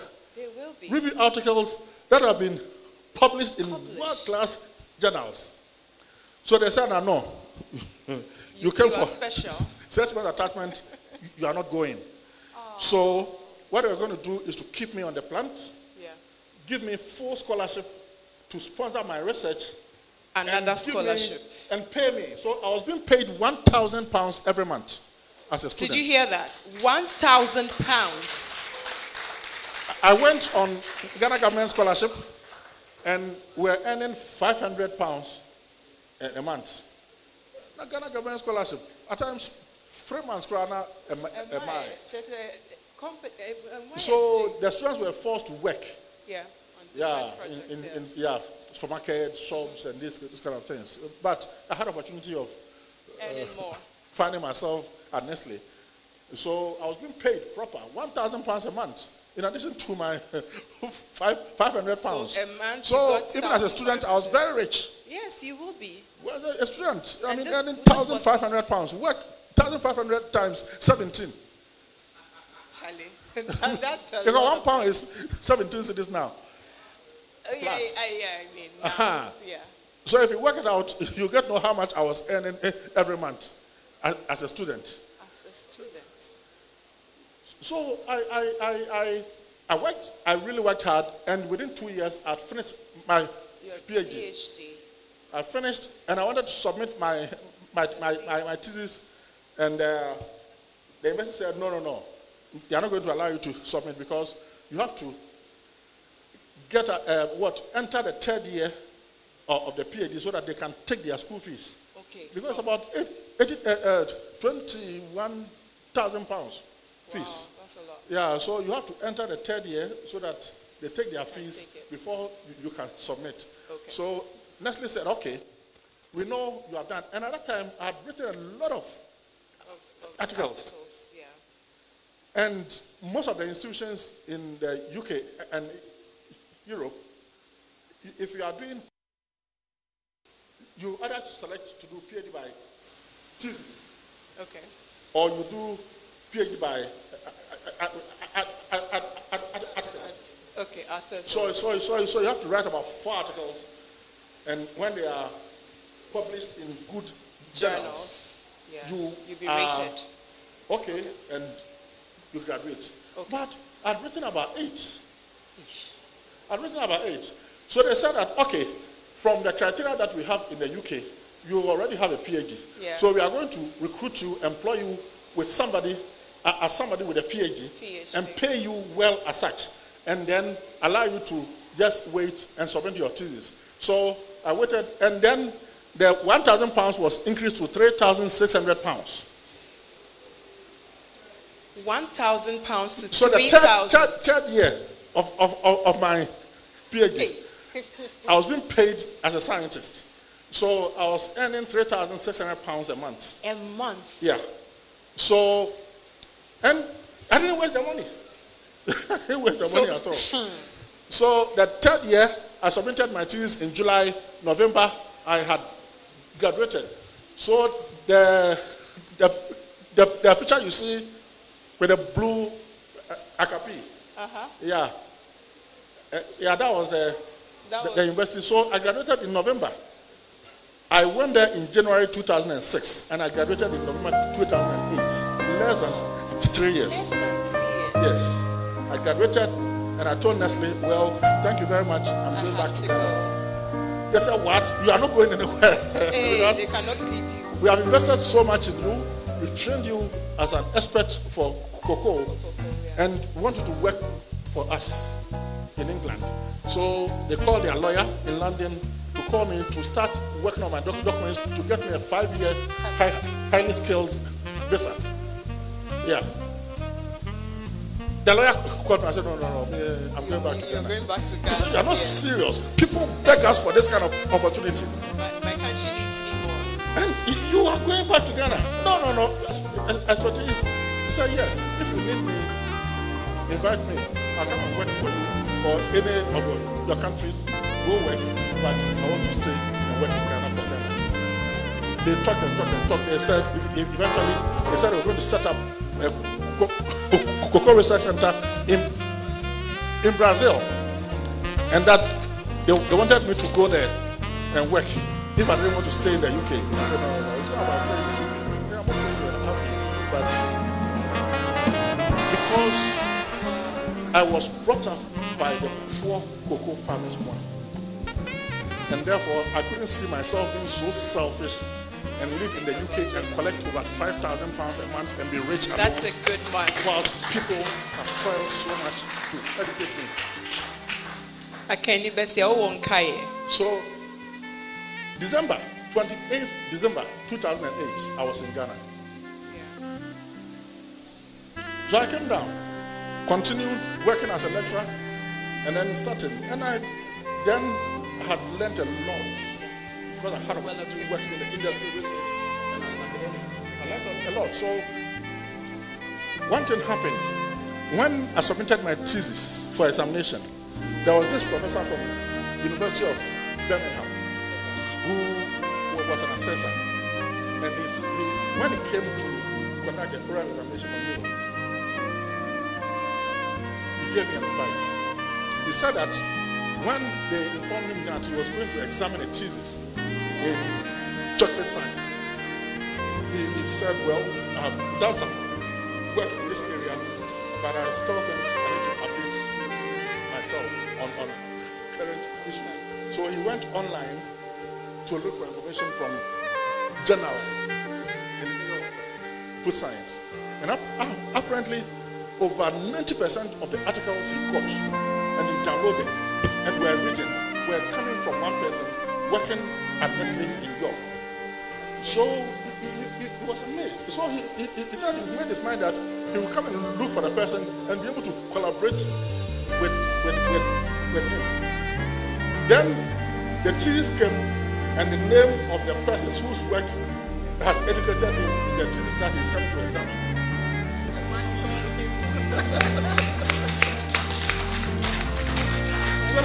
So when he came to conduct, so he went the thesis. And one thing is about me, I'm very particular about my writing. A dot and a T, I will dot everything. Very meticulous. At the University of Ghana, I was the first person whose master's thesis went for 3 examiners. The 3 theses came, nobody put a pen in all the 3. I picked the soft copies and immediately went to bind them into hard copy. I didn't change one page. You won't get any error. And the same, my PhD, they marked it, the 2 examiners, nobody got an I where there's supposed to be an I and the dot is not there. No mistake. So he came and advised me. He said, look, you have educated me. I'm not here to examine you. Because, I mean, your knowledge is so deep that you have educated know too me. much. And then he told a story. And then he advised that, look, the nature of the thesis I've written and the insight, the kind of information I have there, when I complete school, I should do a little bit more literature review into it and convert the thesis into a book. And it will be a world seller in that field. Because he has been in this cocoa chocolate industry work for a long while, and he's never read any book that goes deep in the science of things like I have done. So I should just convert the book, it is into a book. Yeah, and exactly I did that. When I came back to Ghana, I started compiling data, went to farms, cocoa farms around Ghana, taking images, pictures, and just compiled the systems well. And then wrote my first book. Then so now how many books? Another, and then so it became a world seller. If you're Wiley in the UK are subject to print and sell, and on an annual basis, they bring you royalties. Royalties, okay, yeah. Yeah. So every year you get royalties. When I came down, I had so much money that I said, what did you use with the money? I bought an E-Class, Mercedes-Benz. Hey, you have good taste. I mean, you deserve it. Yeah. That Mercedes-Benz, I bought the Mercedes-Benz fresh in Ghana. Sierra rubber. With dollars. Eesh. Dollars taken directly from my accounts. Oh my God. $75,000. How was the feeling like?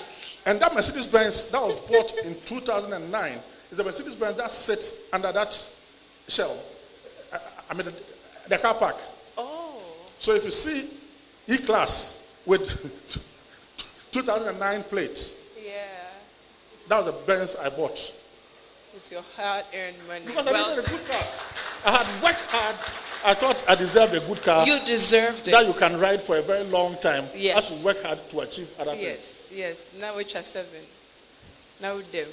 So it's not easy. Yeah. But I can assure you that if you work hard, you will reap what you sow. You reap what you sow. Yeah. I mean, you will never fail. Yeah. But it's very, very important that we put ourselves to the fact that everything you are doing, like I did at that younger age. Yeah. I planned my life. I planned my life. Yes, you did. You did. But Prof, in all that you have said, it's been about education, scholarship, academia, blah, blah, blah. What do you do for fun? What do you do? I know it's good to be football. Serious. And I watch football. I'm a football fan. I can sit down on a Saturday from morning till night. I see. Watching football. But have you ever played yourself? And then, do you play? When I went to St. Augustine's College, let me tell you this. Interesting. I wasn't playing football. Okay. I was running. Oh wow. Yeah. Hey, wow. I was a good athlete. And I was running 800 and 1,500. But something happened. When we went to Form 5, those seniors that were ahead of us, some of the athletes did not do too well. Oh, okay. And you know, St. Augustine's College is a well-sought institution that people are applying from left and right all over Ghana. Over the country. So if you don't get distinction with grade 12 or less, you are not selected to sixth form. So these young men who were running and were doing well for us, and so Augusco was always on top. We beat Adisco and Fanspen, and we are happy. Making the school happy and proud. They got a grade 25, 26, and then they came to plead with the Assistant Master Academic. We had 2 Assistant Masters. There's 1 academic and 1 administrator. So the administrator is the one in charge of the sports and ladies' houses and all that, and the academic is in charge of the academic work. If the academic headmaster meets you in town, you greet him, he will respond, and then he will pass. He won't ask you for your exit. He says that is not his work. I see. When they came begging him, he said that, go away.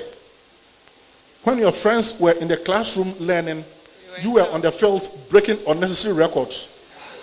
Oh, that's mean. I said, That was very mean to say. That was very mean. But I mean, it's good to know you played. I'm not going to run for the school again. You changed your mind. If I don't concentrate on my studies to pass well. From Belgium, there's another one called ADM. Acha Midlands Daniels. Okay. They've also set up another plant in Kumasi, Kaswa. Okay. And then there's now Cargill.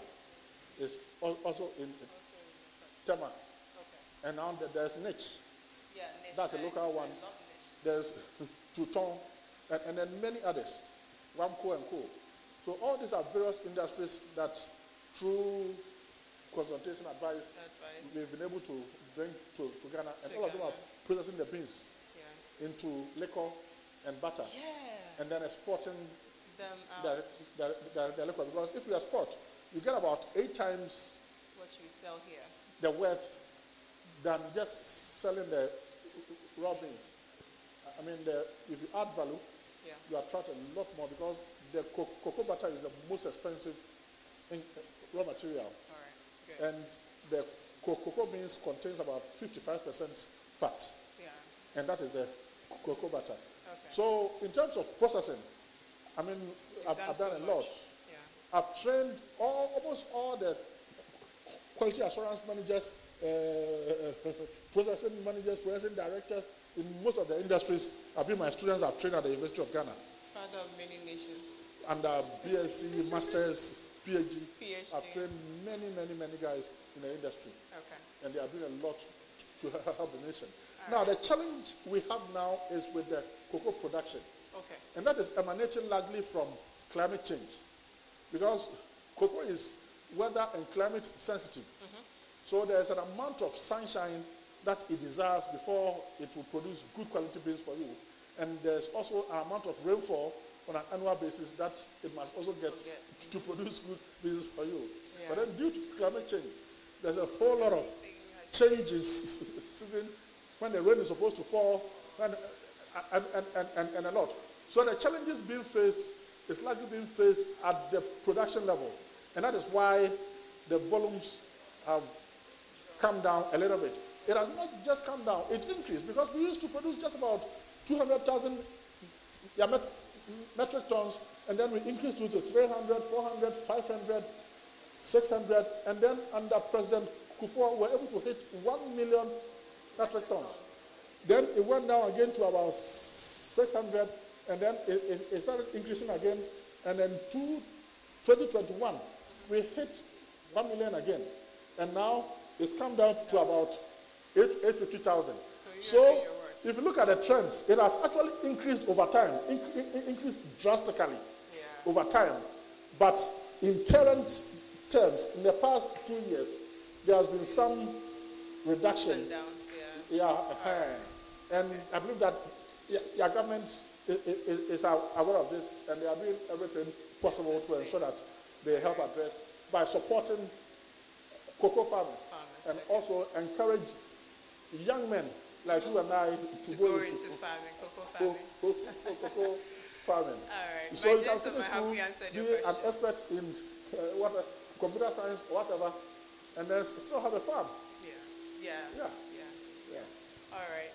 So I think we'll take that. He was asking if it has been a blessing or... Yeah, so everything that happens don't happen by chance. So I take it that it's a blessing, because my father had 18 kids. All my elder brothers who were raised when he was very rich, none of them was able to enter university. So there was a very high possibility that if my father were to be rich at that time when I had to enter secondary school, I would have had a blockhead that the father is rich. And at that time, kids from Bruno were coming to him for help. Bruno parents who were rich were not going to school. Because they thought their parents are rich. So they would just go to school and play. Yeah, but now it has changed because of education. It has changed. But in the past, they were not going to school. So you will just learn a trade after school, and then it begins to earn money, and it thinks that he's okay in life. So I might not have studied to this higher height if my father were to be rich and continue to be rich at that time. So I see it as a blessing. Great. Okay. SRC President, you can go. Okay. Thank you so much, Prof. Vice Chancellor. I think today has been a blessing, and over my 4 years in GCTU, this is actually the first time such an occasion has happened on campus, bridging the gap between the Vice Chancellor and students, and I'm very happy. And I'm listening to you. I think we're all inspired with the fact that you persevered, time management, regardless of the, flaws within the past time. You still went through to, progress and all that.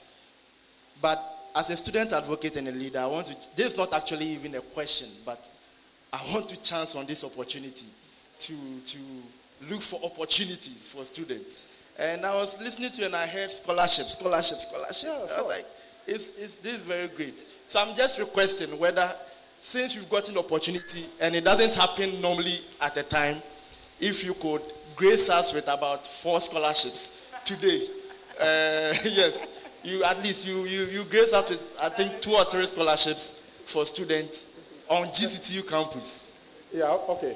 Yes. So now, thank you very much. Yeah, because I went through education with scholarship, one of the things I do is to ensure that I support people's education. Perfect. If you go to my town, I have students in this university I'm taking care of who are not my kids. I pay their school fees every year. There are students in other universities at the start of every academic year. I have students, about 40 students that are given scholarship that I pay their fees in full. I pay about 100,000 Ghana cedis cash every start of every year for others. And I look for scholarship opportunities for others. And there are so in total about 100 list of students all around the world I'm taking care of. Yeah, that's really good. And at least supporting. Okay. And yeah, likewise. So, and that's why I'm so much about scholarships and going around the world getting for scholarship for our staff because I want to help. Because you're a testament of it. Very good. Yeah. I'm a benefit of these kind of opportunities. So I need to create such opportunities for others also to also have a better life in future. So there's a scholarship scheme that I said we have initiated. Management signed agreement with various universities in Africa. And I mentioned that we have agreement with University of Johannesburg. We have agreement with University of KwaZulu-Natal. We have agreement with Durban University of Technology. And then other universities. And at this agreement, we are supposed to have staff exchange, and we are supposed to send students to these various institutions at the master's and the PhD levels at no fee. Wow.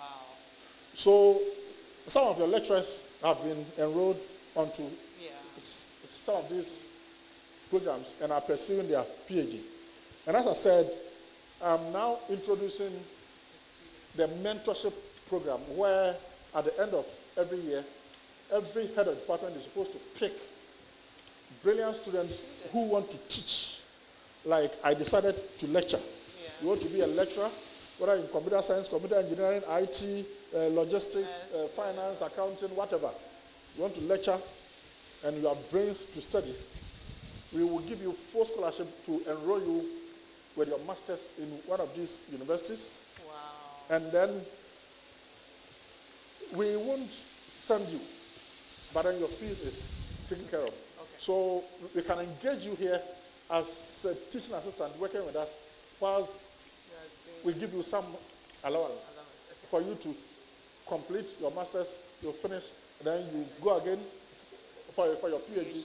Then after that, we enroll you as a lecturer. Full lecturer. Okay. We've started such agreement with University of KwaZulu-Natal, they have a computer science department with IT, and they said that they don't get too many students in South Africa at that higher level. Okay. At the master's and PhD level, they get many international students. So they are finding it difficult to get lecturers, South Africans, lecturers in that field. And therefore, we started this mentorship program so that when you complete, you can either become a lecturer here at DCTU, or you can either become a lecturer at either University of Johannesburg or University of KwaZulu-Natal in Durban. And we have an agreement to mentor students into academia. So, for what you asked for, I thought through that we needed to start, because we used to have the President's Scholarship that at the end, at the beginning of every year, we give about 10 scholarships to students who do not pay fees. But you should be enrolled with us, and then after you enroll, we just select 10 needy students, and then we award them scholarships. So it's an initiative we're going to start, and I believe that by the next academic year, I would have started that, and I'll give the first 10 scholarships to the next year, first years, and then it continues. Right. Good. Okay, thank you very much, Prof. There's a question from, I think it deserves a round of applause, all right? So we have this question from social media, I think it's Facebook, from Benjamin Zumeti. He says, Prof, with your expertise, what do you have on the table for GCTU as a technology school? That is the biggest question. And for me, that is my greatest dream. My greatest dream for this institution is to create a Silicon Valley for Ghana.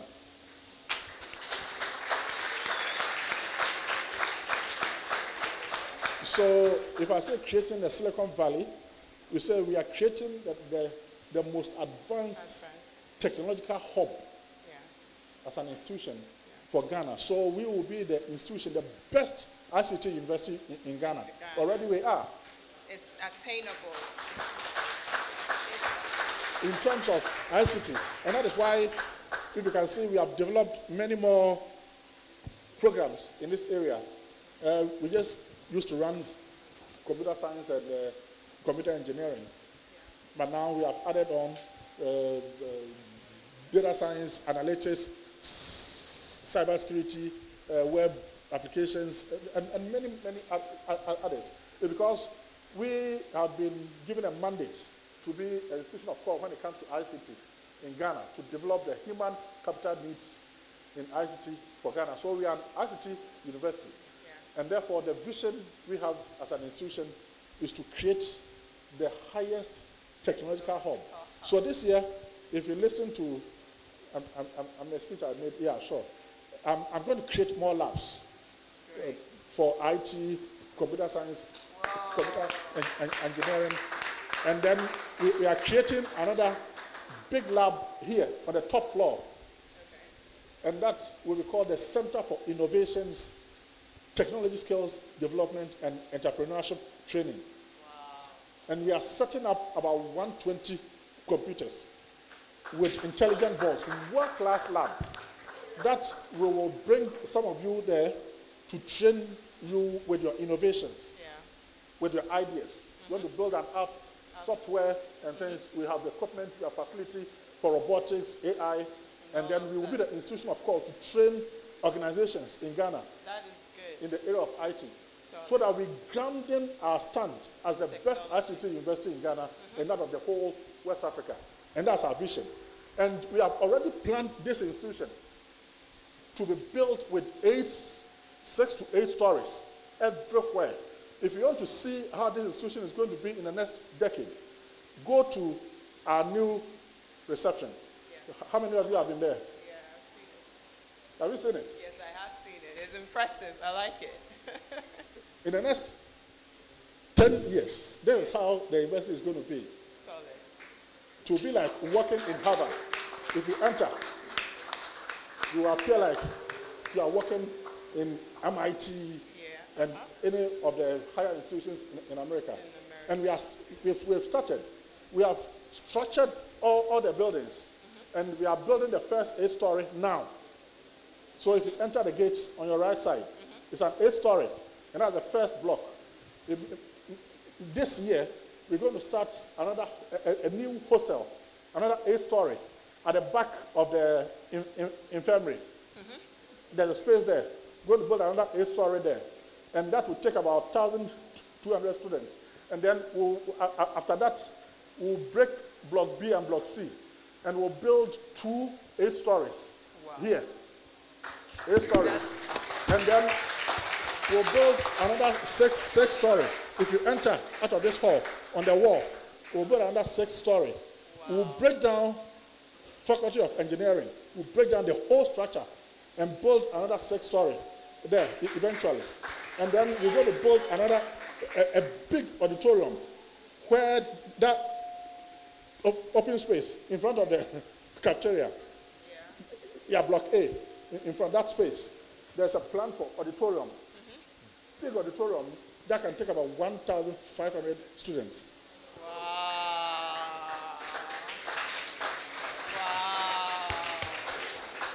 The vision is big. And I can assure you the vision is big. It's big. But it's achievable because we have started it. As Mr. Kwekwa said, if you had entered this institution 5 years ago and you enter here now, you can understand that the vision is achievable. Because the change has already started. Yeah, the institution has changed completely. In the past few years, it has changed the face of the university, and it's going to change continuously because the first 8-story is coming up and all the other 8 stories will come one after the other. And by a decade, when all these buildings are built, this will be the most expensive institution in Ghana, and you will be proud that you were a student here. Thank you, thank you, thank you, thank you, thank you, thank you very much. It's been so. Okay, all right. I don't know. I'm so intrigued. I don't know what to say. It's been a learning curve for me, and I hope it's been a learning curve for you as well. He's taught us so many things, from endurance, perseverance, time management, saving, planning, everything. If I were you, or if you are me, I think we should take all of these things into consideration in our path, in choosing our careers, in our work, in our daily lives, to be better people and to send the message of GCTU outside of this gate. The vision is big, it's enormous, but like he said, it's attainable. And it's not one person's job. It is his job, it is your lecturer's job, it's the students' job, it's everybody's job to make it happen. So let's, in one accord, be together, learn as we are supposed to, make the grades, and go out there, shine for our school to also shine. Thank you very much for a great evening. My name is Magdalene Williams. I did this with Professor Emmanuel Ohene of Falcon. And then before we close, yes, I want to appreciate my staff. Of course. Please see, go ahead. Things are changing, and they are also changing. And I want to appreciate first. Thank you so much for all your contributions. Management team, the professor, pro-VC, registrar, director, finance, audit, I mean everybody working hard to ensure that we are able to achieve their dream. And I believe that students as well, you also have a role. Now, as you can see, the tables and chairs in your lecture rooms, they've changed, yeah. You have to maintain them because we are buying them with money. We want to make sure that the old stock is away and the new ones will come. When the new ones come, please, let's keep them well because we want to give you better learning environment. And very soon, we're going to change the library. We're going to everything will change. So please, as we continue changing, making this place a better place, let us keep what we have and maintain them so well that tomorrow your son will also be able to come when you are an alumni. to be able to study under this environment. Thank you very much. Still, our hymn, the hymn hasn't come. The hymn, we really need the hymn to come. Yes. Oh, you want a hymn? Yes, the hymn. All of us are asking. We are asking for the hymn. So please, we are all asking. Okay. Just one. We might join you if we know how to sing There's it. a Presbyterian hymn that has been so important to me, my family. And it's like,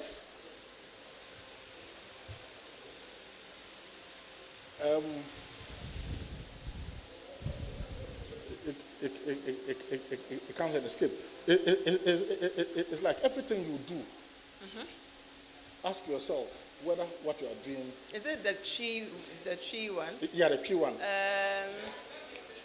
Asembi aramekano Adibi arame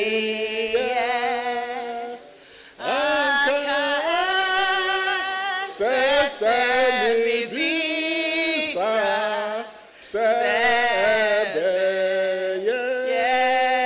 Yesu fe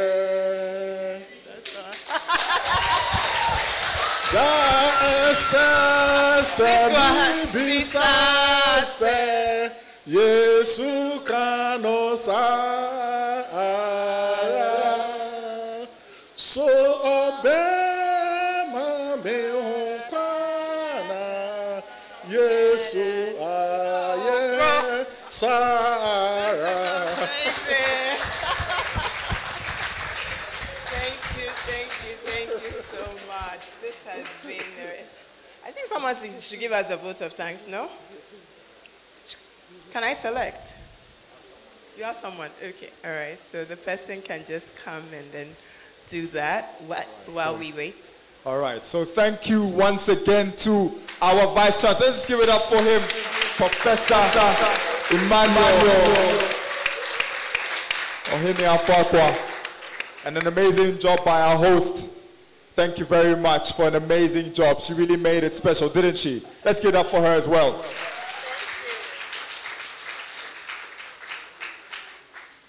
A blow when early received, a blow which is inevitably yours, when early received extricates you from all hostilities. Yours, when early received extricates you from all hostilities. Ladies and gentlemen, it's not an excuse to go and beat people up. No. Don't procrastinate. Yes. Sleep less. Yes. Someone who went from 5 pesos a day to 3,600 pounds a month. If that doesn't inspire you, I don't know what will. You can make it. All the challenges that he went through, he overcame them. There were no excuses. He wasn't born with a silver spoon in his mouth. He is where he is today through hard work. Hard work. You're not all intelligent as he is, but hard work will get you there. Let's give it up for him once more. Thank you very much.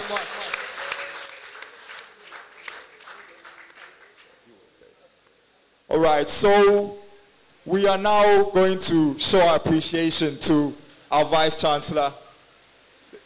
We actually can't show it enough, but we want to symbolize it today, and we have an opportunity. Our SRC is going to give a presentation, but before that, we have Miss Jaloni Clue Jackson, BC Level 300 student, and she's going to give us the vote of thanks today. Thank you, Jaloni. Please join me. Thank you very much. The Vice Chancellor, the Registrar, Pro-Vice Chancellor, the Dean of Students, ladies and gentlemen, esteemed faculty members, and dear students, all protocol observed. Vous devez convenir avec moi que la gratitude n'est pas seulement la plus grande des vertus, mais la mère de toutes les autres. In simple words, you must agree with me that gratitude is not the greatest of virtues, but it's the parent of all others. On behalf of the entire student body and GCTU, I extend my heartfelt gratitude to each and every one of you for gracing this occasion with your presence, time with the Vice Chancellor. We are deeply honored to have the privilege of listening to the remarkable life story of our esteemed Vice Chancellor, Professor Emmanuel Ohene Afuakwa. His journey from humble beginnings to the pinnacle of academic leadership serves as an inspiration to us all. We are reminded of the invaluable support and guidance that have propelled you to this height, sir. As the Akan proverb wisely states, meaning a good parent applies wisdom and knowledge to train his children. You have, through your wise counsel and your experiences as our father, uncle, and vice chancellor, imbibe us with wisdom and knowledge. These insights have left an indelible mark on our hearts and our mind, and we are forever grateful for your dedication. Your unwavering commitment to excellence, coupled with unwavering, serves as a beacon of hope to us all. As we depart from this seminar, let us carry with us lessons learned and the inspiration gained. Let us strive to emulate the exemplary leadership and dedication demonstrated by our Vice Chancellor in all our endeavors. Once again, I extend my sincere thanks to the Vice Chancellor, as well as all the organizers, sponsors, and attendees who have made this seminar a resounding success. May we continue to strive for greatness, guided by the wisdom shared with us today. He forgot one part of my name. My middle name is Najoko, so I'll leave you with the Ghana note.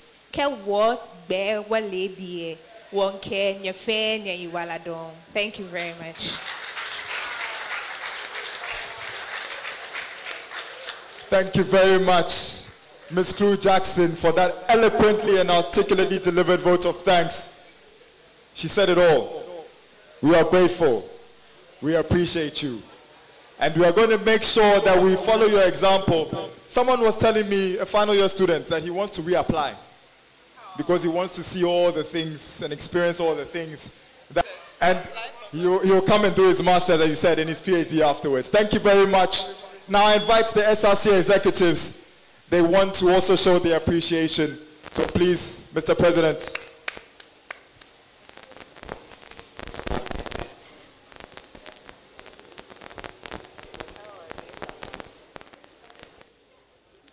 Hello, good evening.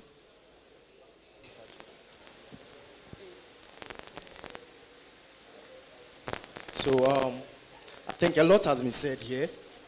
And before I even begin with what we came here to do, I'd like to share like some 30-second story with you.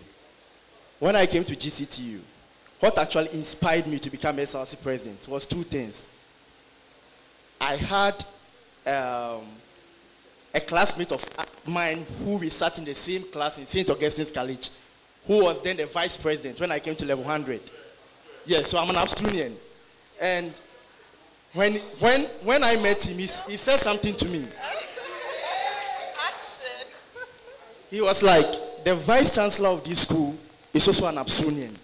So if you really want to meet him one-on-one, strive hard, work hard, make an impact, and become the SRC president. So I told myself, the only way I can meet the vice chancellor is to make an impact to students, advocate, work hard. And one day, when my work actually, reflects in whatever I'm doing, I'll get the opportunity to meet the vice chancellor. Today, here am I together with my executives, coming to present a plaque and a citation to the vice chancellor. Trust me, when I came 2021 to GCTU, the forecourt was full of, it was sand, like sandy. When we are having this Aquaba weekend, all that, when you are done, you see that your shoes are dirty. And you go back and someone asks, where did you go? You told the person, I went to a program in the university. Like, university now calling and IFC. And trust me, it was during that tenure, during that time, that the vice chancellor was actually, that was the first time we became we got the government right. That was the 2021, when he became our vice chancellor. The first thing he did was he laid pavement blocks from the entrance to the forecourt. And today, it has been one of the attracting centers where people come in to rent and do their occasions and all that. And today I can come to any occasion and I go back to how I was without my shoes getting dirty. Aside that, he has renovated the, what's the name? This block. First, this block wasn't how you are seeing it. He has renovated it. Right now, go to where the reception is. Just this Friday, we went there to actually commission the place. Trust me, it's like Harvard.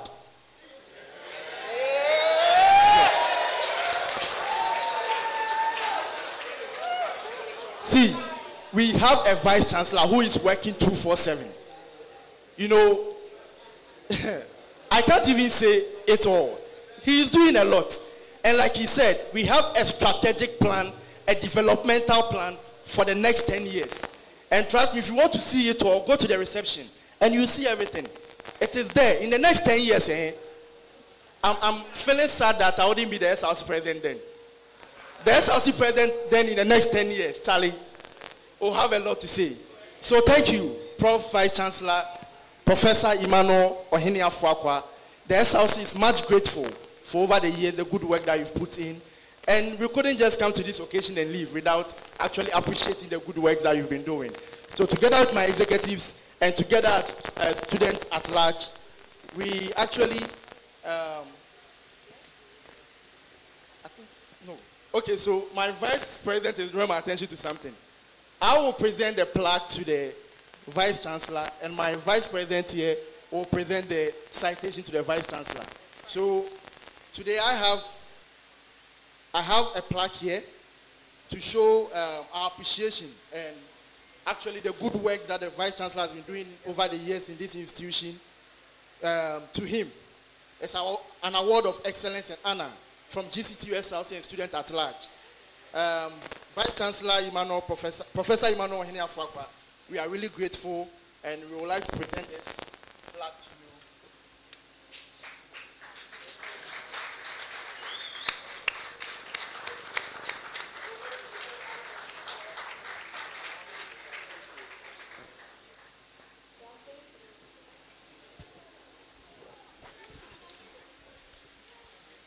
So I'm going to read what's on the citation.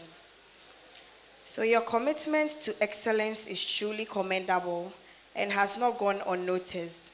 Your dedication, hard work, and attention to detail have consistently raised the bar and inspired the Student Representative Council.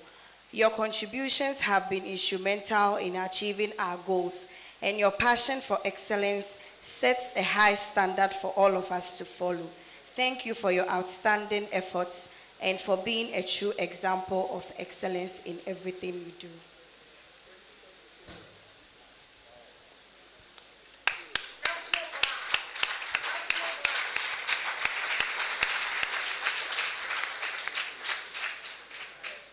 Please, before we sit down, let us all be upstanding and let's appreciate him. Let's stand and appreciate him. Thank you so much.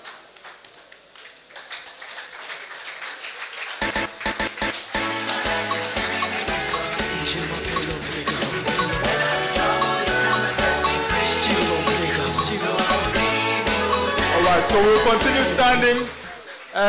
We'll have our closing prayer from Master Kostiv. Kostiv, is he here? Kostiv, please come and give us a closing prayer, and then we will usher out management, and then the students will follow. So please, closing prayer from Kostiv. Thank you very much. We are praying. We thank you, our gracious and everlasting Father, for a day like this. We pray and we thank you for the successful completion of this occasion. We thank you for the life of our Vice Chancellor. We pray and we ask that whatever knowledge, counsel, and wisdom we've achieved here, Father, you help us implement it in our various lives, and at the end, glory and honor will be given to you. In Jesus' mighty name have we prayed. Amen. Thank you very much. So please, we'll let management, please. There's a refreshments in G6, so you are all invited to that. We'll let management please leave, take the lead, and then the rest will follow. I want to also take the time to thank you all for coming. I want to thank the Dean of Student Affairs and his office, Professor Uso Akumia, for such a wonderful program, for putting this together. We appreciate you all so much for making this a success, because without you, this wouldn't have been a success. So thank you very much. All the students are please reminded, I think the final year students are reminded that there is an exit seminar program on Monday. You've been given the details, so on Monday, please make sure that you keep your schedules open. There's a very important program for you all. Thank you once again. We appreciate